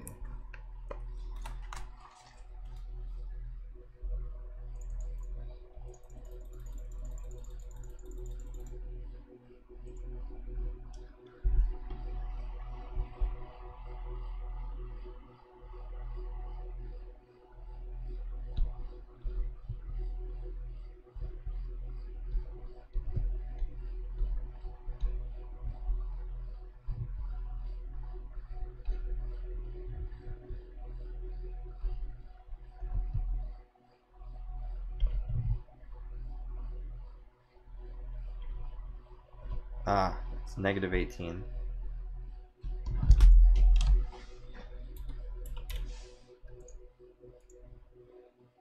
What? X stays alive. Low. Low times D high minus high times D low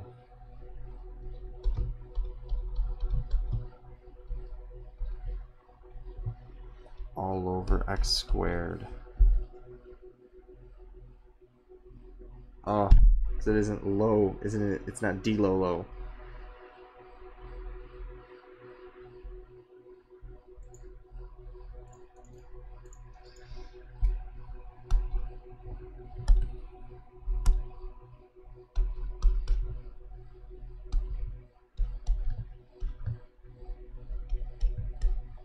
Let's see here.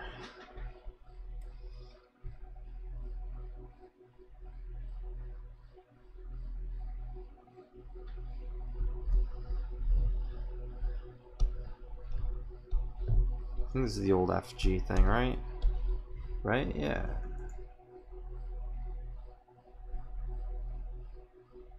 Yeah.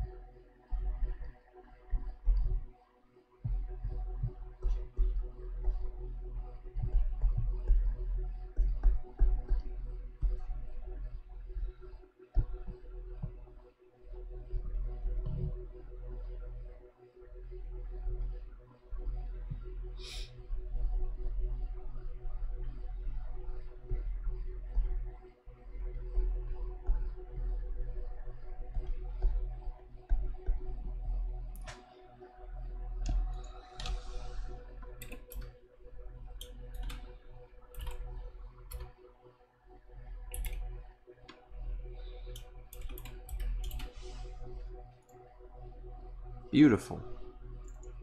Love to see it.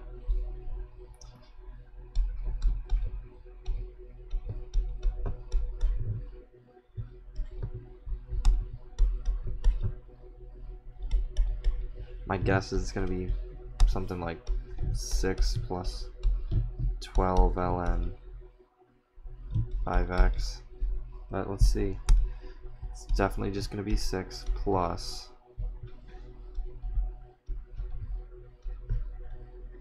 FG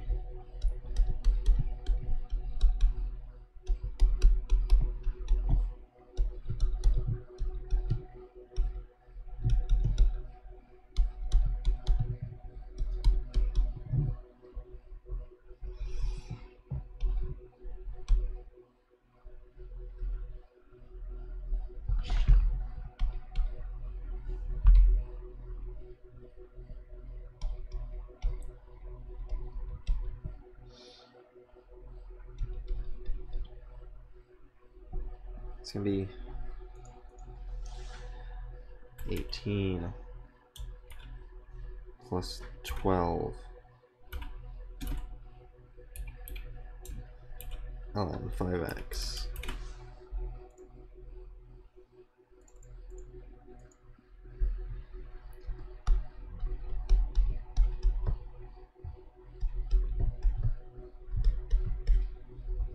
It's gonna be 0 plus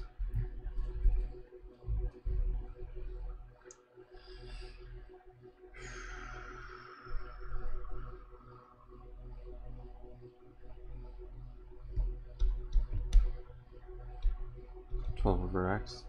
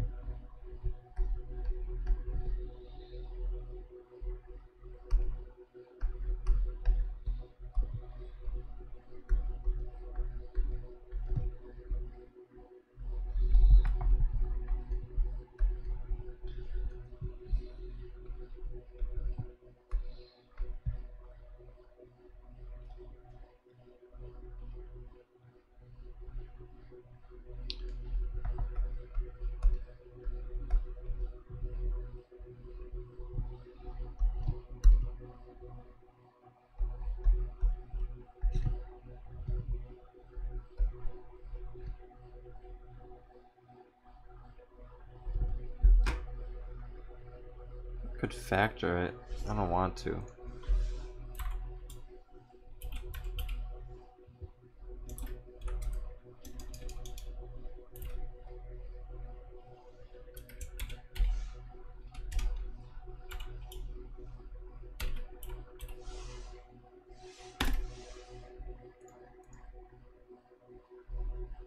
Done. That's like 1 out of 3. But hey, we're plugging right along.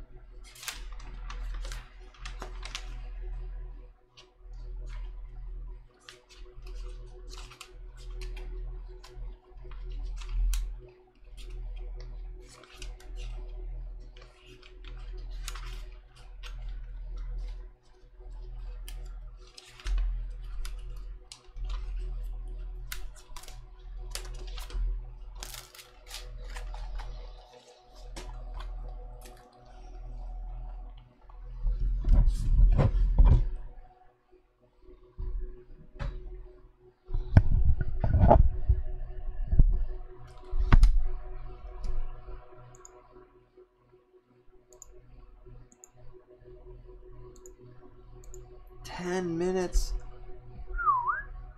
Wow. Related rates. Those they would be solved related rate problems. Here's a guideline that will follow. Number 1, will identify all given quantities and quantities to be determined. Make a sketch if possible. Run an equation involving variables whose rates of change are given or are to be determined. Then use the chain rule to implicitly differentiate both sides of the equation with respect to the time t. And then lastly, I will substitute into the resulting equations all known values for the variables and their rates of change in order to answer your questions. Let's take a look at an example. Find the rates of change of revenue, cost, and profit with respect to the time. That's key, because that's telling us to pick a derivative with respect to the t. Assume R of x, C of x are in dollars. Well, the first thing I noticed is they did ask us for profit as well. Let's determine the profit function. The profit would be revenue minus cost. So we're clearly taking into account our like terms. We have 2 like terms. We obtain our profit function. So now we're ready to figure out the rate of change of the revenue, cost, and profit when x equals to 10 and dx and t is equal to 5 minutes per day. So we're going to differentiate all 3 of these equations with respect to t. So let's set all this up. Remember, since we're differentiating with respect to t, if the term doesn't have a t in it, we'll have to apply the chain rule. So the derivative of r with respect to t would be 1 times dr dt.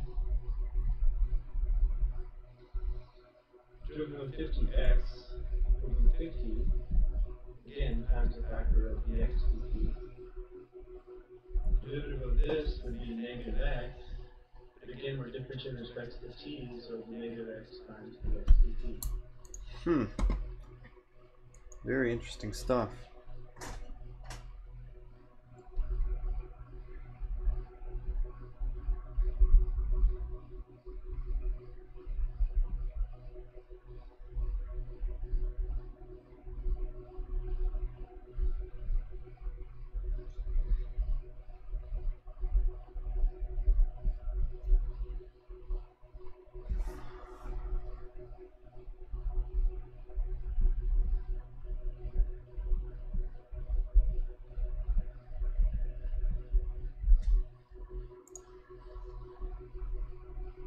Derivative of 50x would be 50, again, times the factor of the x dt.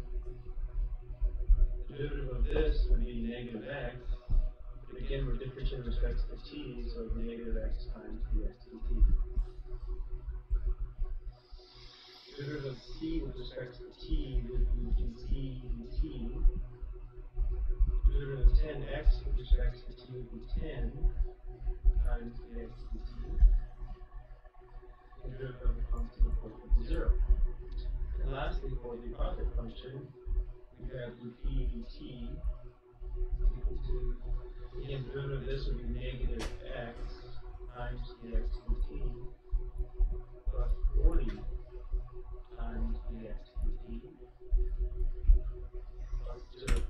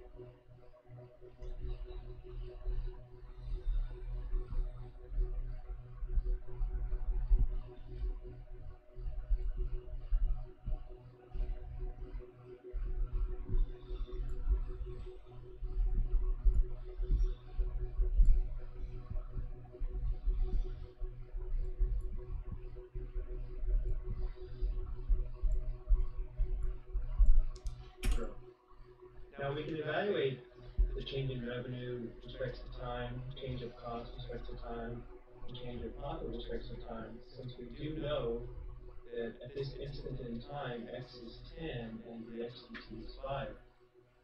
So what we can do now is replace x and the x dt with these values.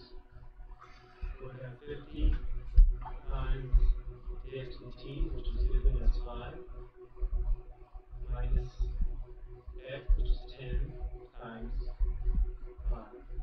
This would give us 250 minus 50, or $200 per day.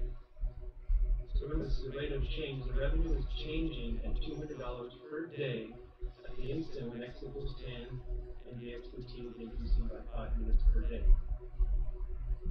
If we look at the change in cost now, the change in cost with respect to time is equal to 10 times the x dt, or 10 times 5, which is equal to $50 again per day at the instant when x is 10 and the x dt is 5. So the revenue is increasing at $200 per day, the cost is increasing at $250 per day, and lastly, we can determine the change in profit. So negative x is equal to 10 times 5 the x dt plus 40 times the x dt, which is 5. This will give us negative 50 plus 200, $150 per day. That should make sense. The revenue is increasing at $200 a day. The costs are also increasing at $50 per day. That would give us an increase in profit of $150 per day. Take a look at another example. A pebble is dropped into a calm pond, causing ripples to form concentric circles. The radius of the outer ripple is increasing at a rate of 6 inches per second. When the radius is 4 feet, at what rate is the total area of the disturbed water changing? It's very interesting. Let's take a look at what's happening here. We have a pebble dropped in water and it's forming ripples. Let's record all information that's given. The radius of the outer ripple is increasing at a constant rate of 6 inches per second. So that would represent the change in R with respect to time, 6 inches per second. Next, when the radius is 4 feet, the radius equals 4 feet, at what rate is the area changing? We want to find the change in the area with respect to time. When we're talking about areas, our formula is going to be the area of the circle, which is area equals pi r squared. Now, one thing I noticed over here, these units are in feet and these units are in inches, so that's not going to work. Let's go ahead and rewrite this as 0.5 feet per second. Next, we'll find the derivative of both sides with respect to t. So on the left side, we have derivative of a with respect to t would be the a dt. Now remember, pi is a constant. The derivative of this term would be 2 times pi r to the first times 2r dt. So we're trying to find the a dt, and now we have all the information we need to determine that. So let's sub in the known values. 2 times pi times r, which we said was 4, and the r dt is 0.5. This value is approximately 12.57. We're dealing with a change in area, so this would be inches squared per second. The change in area is approximately 12.75 inches squared per second when the radius is exactly 4 feet and the change in the rate with respect to time is 0.5 feet per second. Let's take a look at one more. Feet.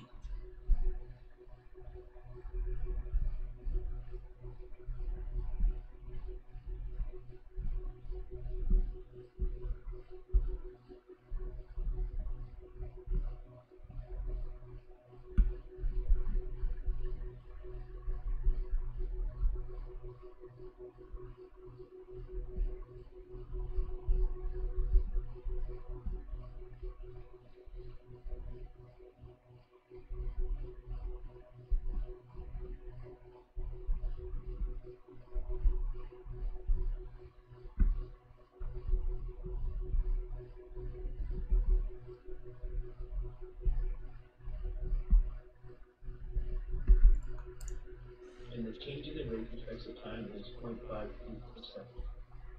Let's take a look at one more. An airplane is flying at an altitude of 6 miles on a path that will take it directly over a radar station. If the distance s from the radar is decreasing at a rate of 400 miles per hour, when s equals 10, what is the speed of the plane? Okay, there's a lot going on here, so let's get started. We know this is given as 6 miles, the vertical distance from the plane to the ground. The distance s is decreasing at a rate of 400 miles per hour. That's telling us that the s to t is equal to negative 400 miles per hour. We know it's negative because it's decreasing. S is equal to 10 miles. And we want to know the speed of the plane. Speed is measured in relation to the ground. We want to know the x to t. How fast is x changing with respect to the time? That would be the speed of the plane.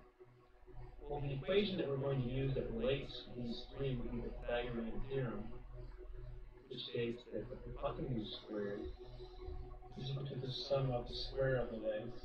So what we need to do now is find the derivative of this equation with respect to t on both sides.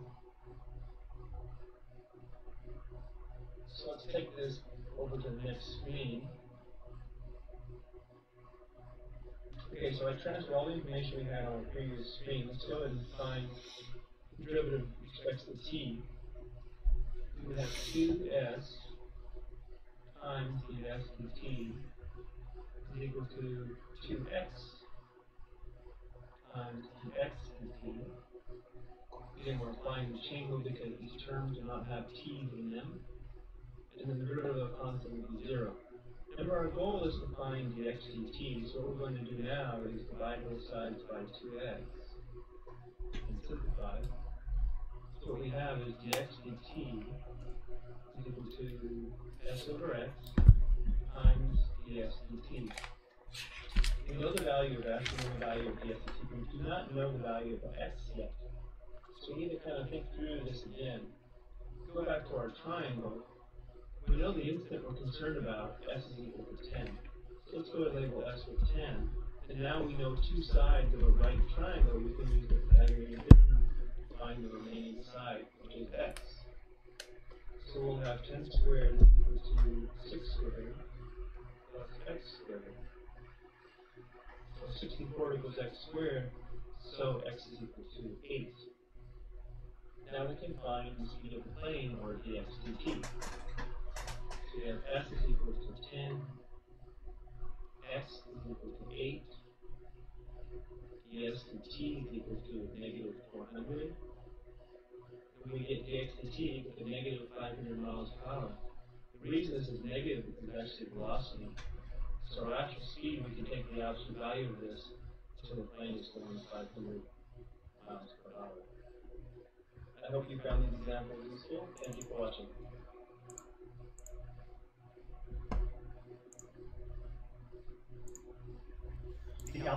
Okay.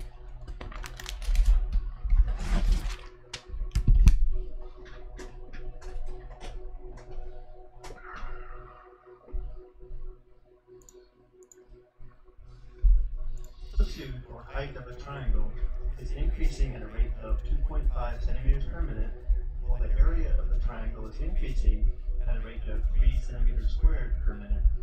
We don't know at what rate the base of the triangle is changing when the altitude or height is 12 centimeters and the area is 84 centimeters squared.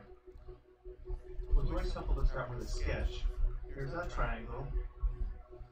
This segment here would be the altitude or height of the triangle. This side here would be the base of the triangle. And since this problem deals with the area of the triangle, we're going to be using the formula area equals 1/2 base times height. Now let's take a look at the given information again.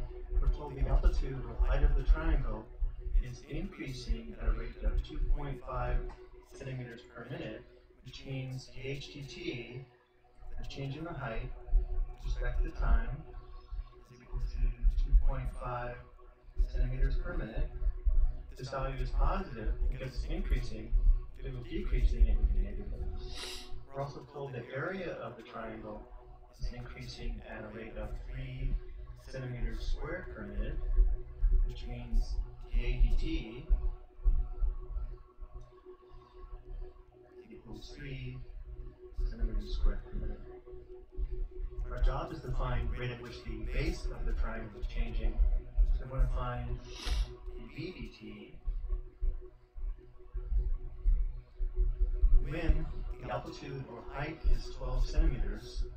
So we're going to say h is equal to 12 centimeters, and the area is equal to 84 square centimeters. So we also know the area is equal to 84 centimeters squared. Notice how we're not given the length of the base, but we can find the base using the area formula here, since we know the height is 12 centimeters and the area is equal to 84 centimeters squared. So for the first step, let's go ahead and find the length of the base given the height and the area.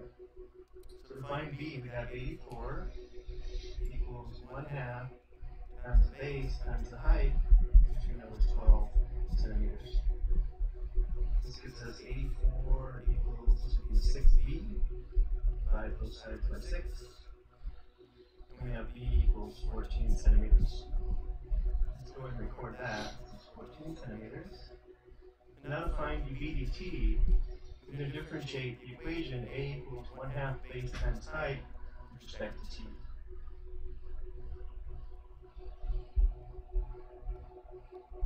Because we're differentiating both sides of the equation with respect to t, we'll have to perform implicit differentiation.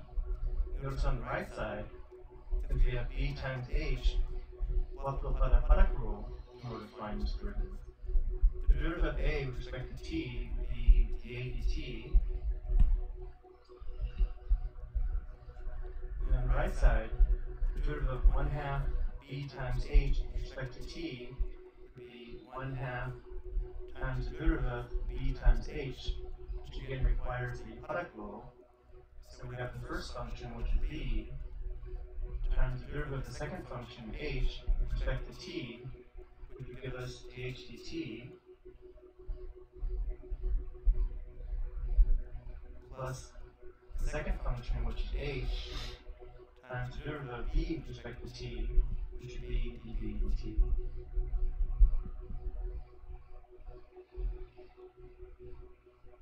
Now we can perform substitution for dA dt, b, dH dt, h, and then solve for dB dt in order to determine the rate at which the base is changing using the given information.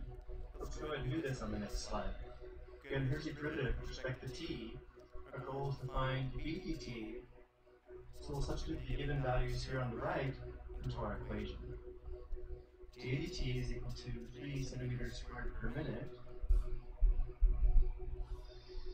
Down b was 14 centimeters. dH dt is equal to 2.5 centimeters per minute. H is given as 12 centimeters, and we're trying to find dB dt. Change in the base with respect to time. So for the next step, let's go ahead and clear these parentheses. So we'll distribute 1/2. So we'll have 3 equals 14 times 2.5 times 1/2 is 17.5. 1/2 times 12 is 6, so we have plus 6 dB dt. Now we'll subtract 17.5 on both sides. That will give us negative 14.5 equals 6 dB dt. Divide both sides by 6. So we have dB dt is equal to negative 14.5 divided by 6. That's actually negative 29/12. Notice how it's negative. So the base is decreasing at a rate of 29/12 centimeters per minute. For a decimal approximation, we can say the dt is approximately equal to negative 2.417 centimeters per minute. This means the length of the base is decreasing at a rate of 29/12 centimeters per minute under the given conditions, meaning when dH dt equals 2.5 centimeters per minute, dA dt equals 3 centimeters squared per minute, h equals 12 centimeters, the area is equal to 84 centimeters squared, and the base is equal to 14 centimeters. So it's important to recognize that this rate of change is only true given all of these conditions here on the right. Okay, I hope you found this helpful.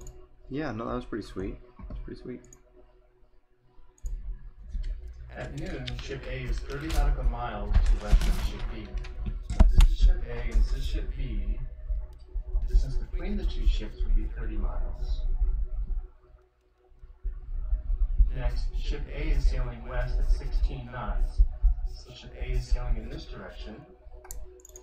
And ship B is sailing north at 15 knots.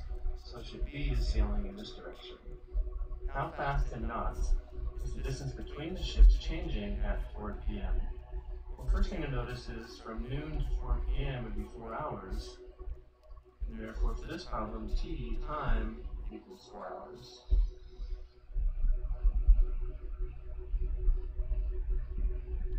Now, going back to our diagram, let's let this length here be equal to x miles. This length here is equal to y miles. And the length between the two ships, s miles. Now let's begin to list the given information. Because ship A is sailing west at 16 knots, x is changing at that rate, and therefore dx dt be 16 knots. And because ship B is sailing north of 15 knots, dy/dt would be 15 knots.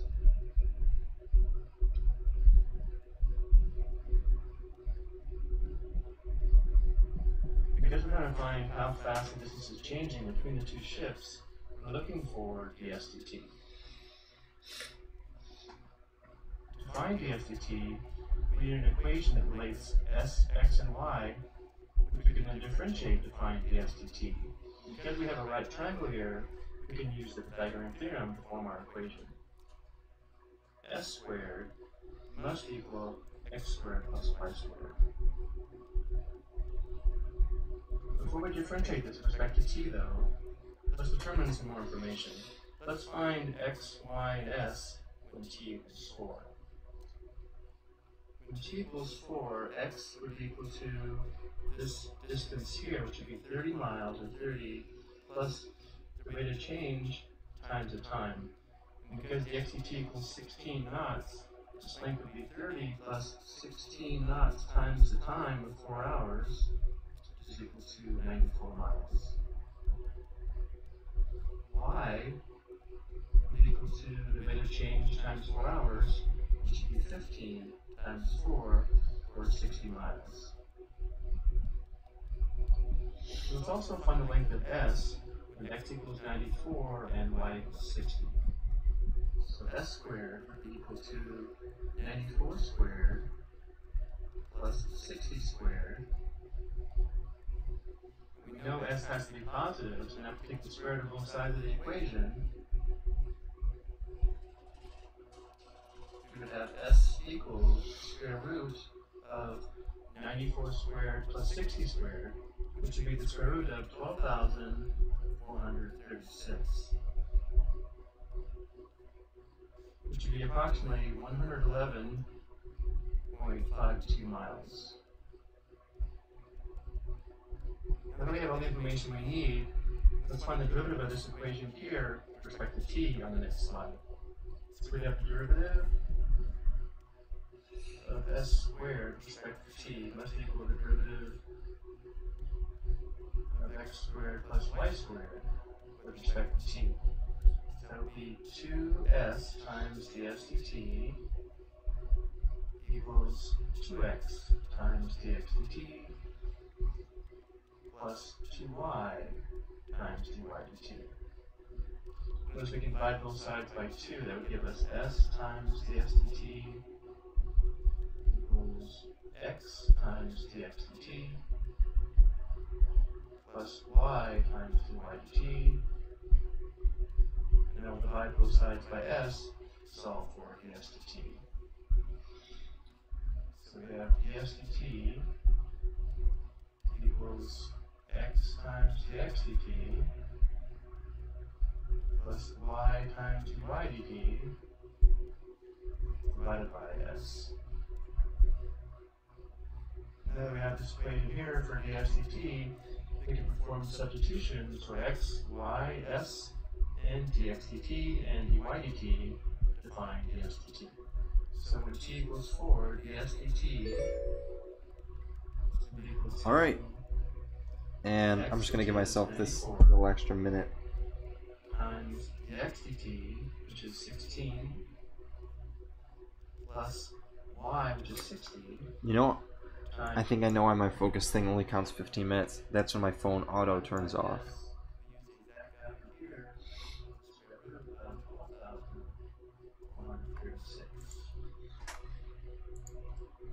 But let me just finish this up.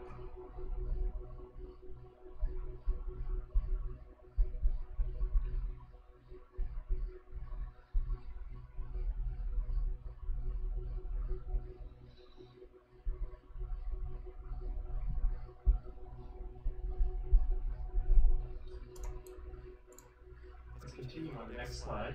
What? Hold of the slide. Up to 2,404 divided by the square root of 12,436. And this would be knots. Let's get a decimal approximation for this. The SDT Oh my gosh. would be approximately You can see here it'd be approximately 21.56 knots.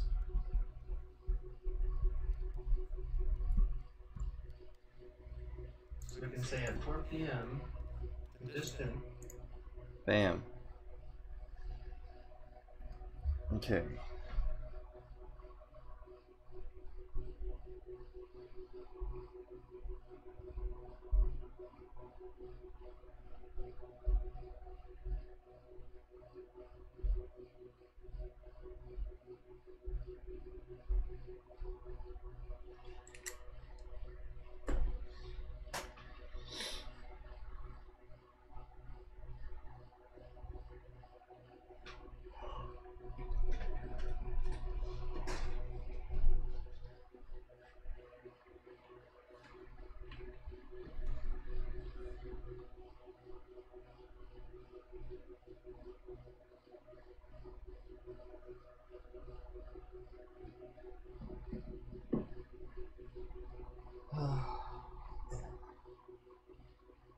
I actually do wonder what time it is. Oh my god, it's 1:30. Oh man. 60 points available. I mean, there's 6 videos at 10 points a pop. Youch. Wait a second, these are assignments. 5 points. 1 video. I'll do Newton's method and after the break and call it a night, because I know I didn't study a ton, but I do need sleep. If I go to bed at 2, wake up at 9, 2, 3, 4, 5, 6, 7, 8, 9, that's gonna be enough sleep. Perfect.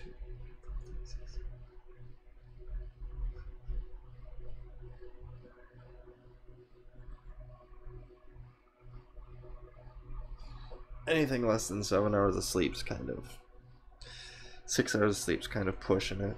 I've done it for a long time. I can function on it, but I need the clarity, the extra clarity, because even at my sharpest, I'm foggy. Very briefly, I'm just hyper focused. But when I am, it's nice. I wish I could do it forever. Or, and not that, I wish I could turn it off and on when I wanted.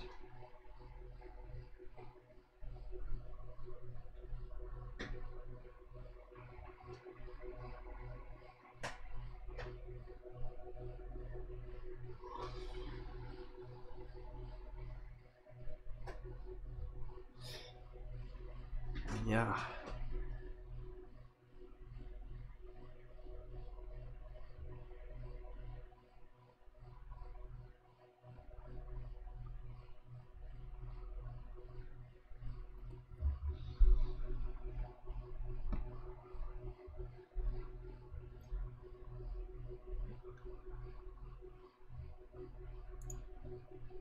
Yeah, man.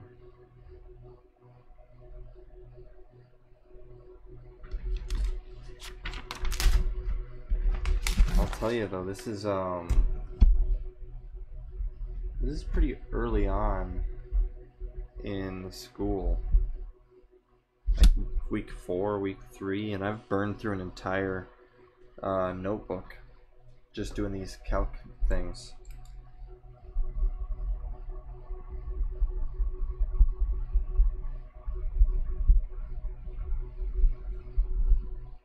I have not burned through a pen yet, which is good.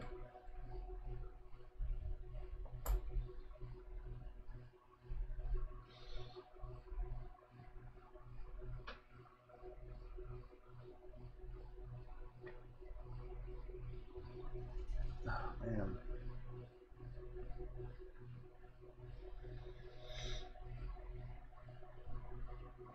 Oh, I don't even think I finished talking about the ThinkPad. Yeah, it's gonna be a IPS display, 1080p, with the FHD adapter, and then the keyboard, which I got a chickeny because there's 3 kinds of T430 or T420 keyboards. One of them's complete garbage, and the other 2 are fantastic. And I've heard chickeny is the hardest to find, but it is the best. So that's what I went with. I passed pretty much all the rest up, and I'm just gonna go for the best first. You know, why waste my time? Then they're all kind of the same price anyway. You know, what's $10 extra here or there? You know, it's gonna be like nothing you feel when you're using the computer. You're not gonna be, you know, touching all the bezels and the screen. Well, actually, touchscreens are a thing now in laptops, but this this predates that. You're just gonna be typing, and you're not even gonna be using the little touch pad. You're gonna be using that old track point. It's goated, the best mouse for a laptop ever,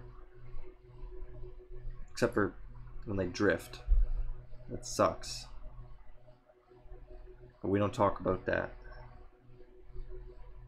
That's a secret no one in the ThinkPad community will admit to track point drift. Oh man.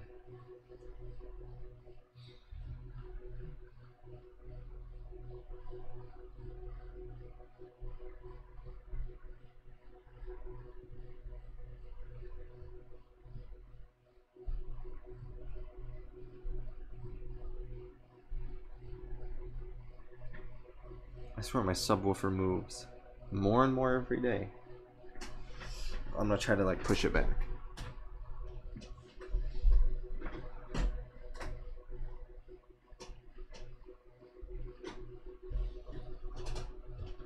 Too much rumble. Like plain wood floors plus rumble. I mean, it's like those little bug things they used to have. You'd like there'd be like an on button switch at the bottom. And they'd like vibrate like crazy and just run all around. Man, shoot, I don't even know what the name of that is. Hex bug, I think. Unless I'm thinking of Hex Girls from Scooby-Doo. I'm thinking it's Hex bug. Because all the stuff you'd get from was like hexagons. That's how you'd build their houses and little tanks and stuff to keep them in. Little playgrounds.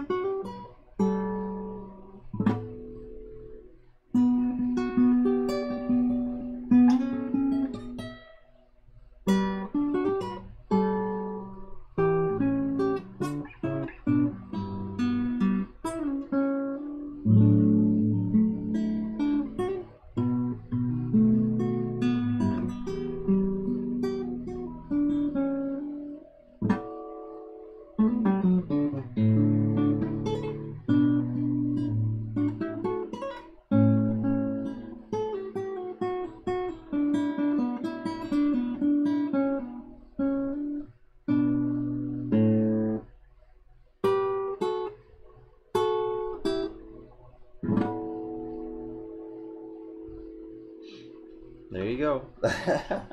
This thing is so garbage. It's the first guitar, I think, the first ever guitar I've ever had. It's like a Spanish guitar with brass frets and horrible action, and there's a hole in the back of it. And it does not hold tune. It's never ever in tune, but it makes sound. Good enough.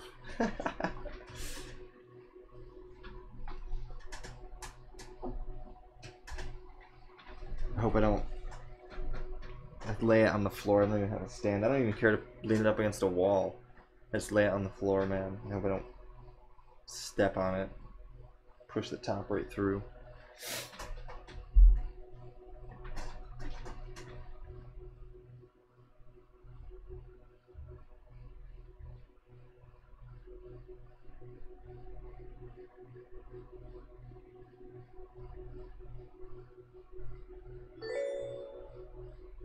Okay, that's the timer. Let's get through this. Let me guess, 30-minute video.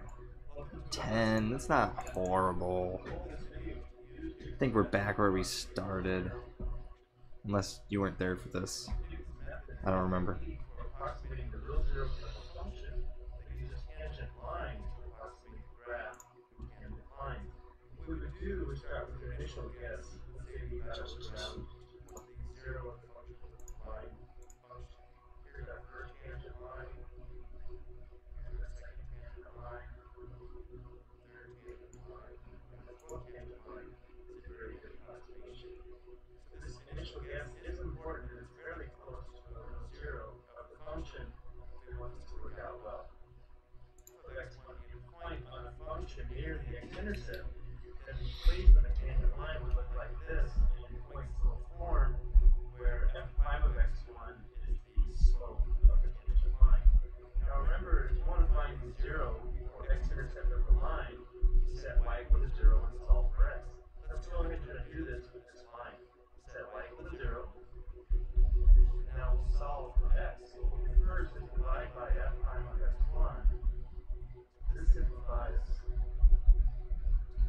negative f of x sub 1 divided by f prime of x sub 1 x minus x sub 1. Now we just add x sub 1 to both sides. So we would have x equals x sub 1 minus x sub 1 divided by f prime of x sub 1. And this is actually the formula that we use to apply Newton's method. For x sub 1 was our initial guess, and this x here Yeesh. He did that quick. approximation to the real zero. Let's go ahead and formalize this. If f of c equals 0, then to approximate c, we can use the following steps. We make an initial estimate of x sub 1 that is close to c. The graph itself will determine this guess is not given. And then to determine a new approximation, we're going to use this equation that we just derived, which would be the zero of the tangent line when x equals to x sub 1. So notice if this is x sub 1, this would be x sub 2 for the new approximation. Then, if the difference of the approximation is within the desired accuracy, we can let x sub n sub 1 serve as our final approximation. So let's go ahead and give this a try. What we're going to do here is organize all the information in a table, and we'll also be using the graphing calculator. This first column n represents the number of iterations. This will be 1, 2, 3, 4. What we're going to do is use Newton's method to approximate the real zero close to x equals 1. So that'll be our initial approximation until two successive approximations differ by less than 0.005. So x sub 1 is going to be equal to 1. Next, we're going to evaluate the function at 1, evaluate the derivative at 1, evaluate the quotient, then this is the formula that will give us our new approximation. Instead of doing this all by hand, we're going to use the graphing calculator. So we're going to get that out. We're going to type in the function into y1. In y2, we're going to type in the derivative. The derivative would be 4x. So y3, smart. we'll use the calculator to evaluate this quotient. So we'll have function divided by derivative, which would be y1 divided by y2. So we'll press bars, y bars, enter. Again, our numerator will be y1, function, divided by y2, which is our derivative. Press bars, right arrow, enter, down once, and then enter. And the last column is going to be x minus this quotient. So we'll have x minus y3. y3 is the quotient. X minus bars, right arrow,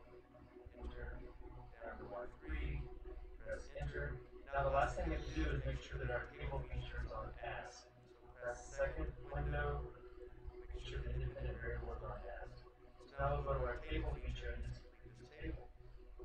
Second graph, type Pt.1. So y1 is our function value, that's -1. The value derivative y2, that's 4. Now scroll over to y3, we'll go ahead and show y4 as well. Wow. Last two columns are -0.25 and 1.25. So again, what happened, one was our initial approximation, and it was subtracted this quotient. This quotient was -0.25, so we subtracted a -1.25.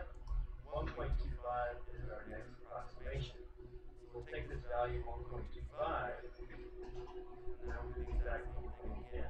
So we'll go down to the second row, and now we'll type in 1.25 and fill out the table again. So the function value is 0.125, and the derivative value is 5 for that. So notice how the function value is getting closer to 0. Next, we need to find the value of this quotient, and then our next approximation. We'll find those two values in y3 and y4. 0.025 and 1.225. So notice how our second approximation is not that much different than 1.25 we found in the first iteration. The difference here is still more than 0.005. So we'll go ahead and do this again. This will be our next approximation for the 0. And we'll go ahead and go back to our table. Go down to the third row. And now we'll type in 1.225. And notice how, again, the function value is getting very close to 0 now. So we have 0.00125 for the function value and 4.9 for the derivative. Now we'll find the quotient in our next approximation. So we'll scroll over to y3 and y4. And notice y3 is now in scientific notation. So we move the decimal 4 places to the left, so 0.00026. And our next approximation is 1.2247. If we wanted to do another iteration, this would be our next approximation. However, the difference between the previous approximation and the new approximation is less than 0.005. Therefore, we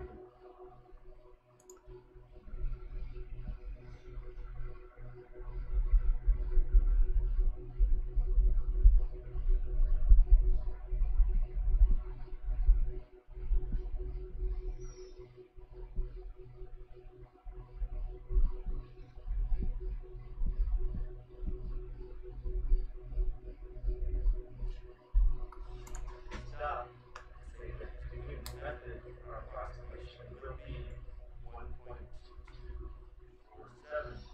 And that should make sense because if you look at the function value, it's very close to 0. So this is a very good approximation. Put the 0 of the original function near x equals 1. Of course, we could have punched all these numbers by hand, but I hope you'll agree that using the table feature of the graphic calculator is a good use of technology in this case. And if we want to use Newton's method to approximate a real zero of any other function, the process is going to be exactly the same. I hope you found this video helpful. No, that was helpful.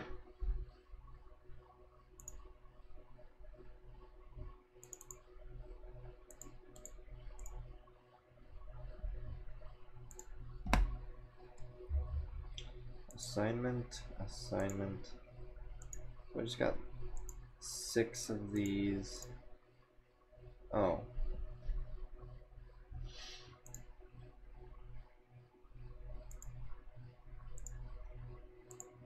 Well, that one was easy enough. So I've got 8 questions left. That's doable by tomorrow. Well, thank you guys for watching. Hope you enjoyed. I'll see you on the next one.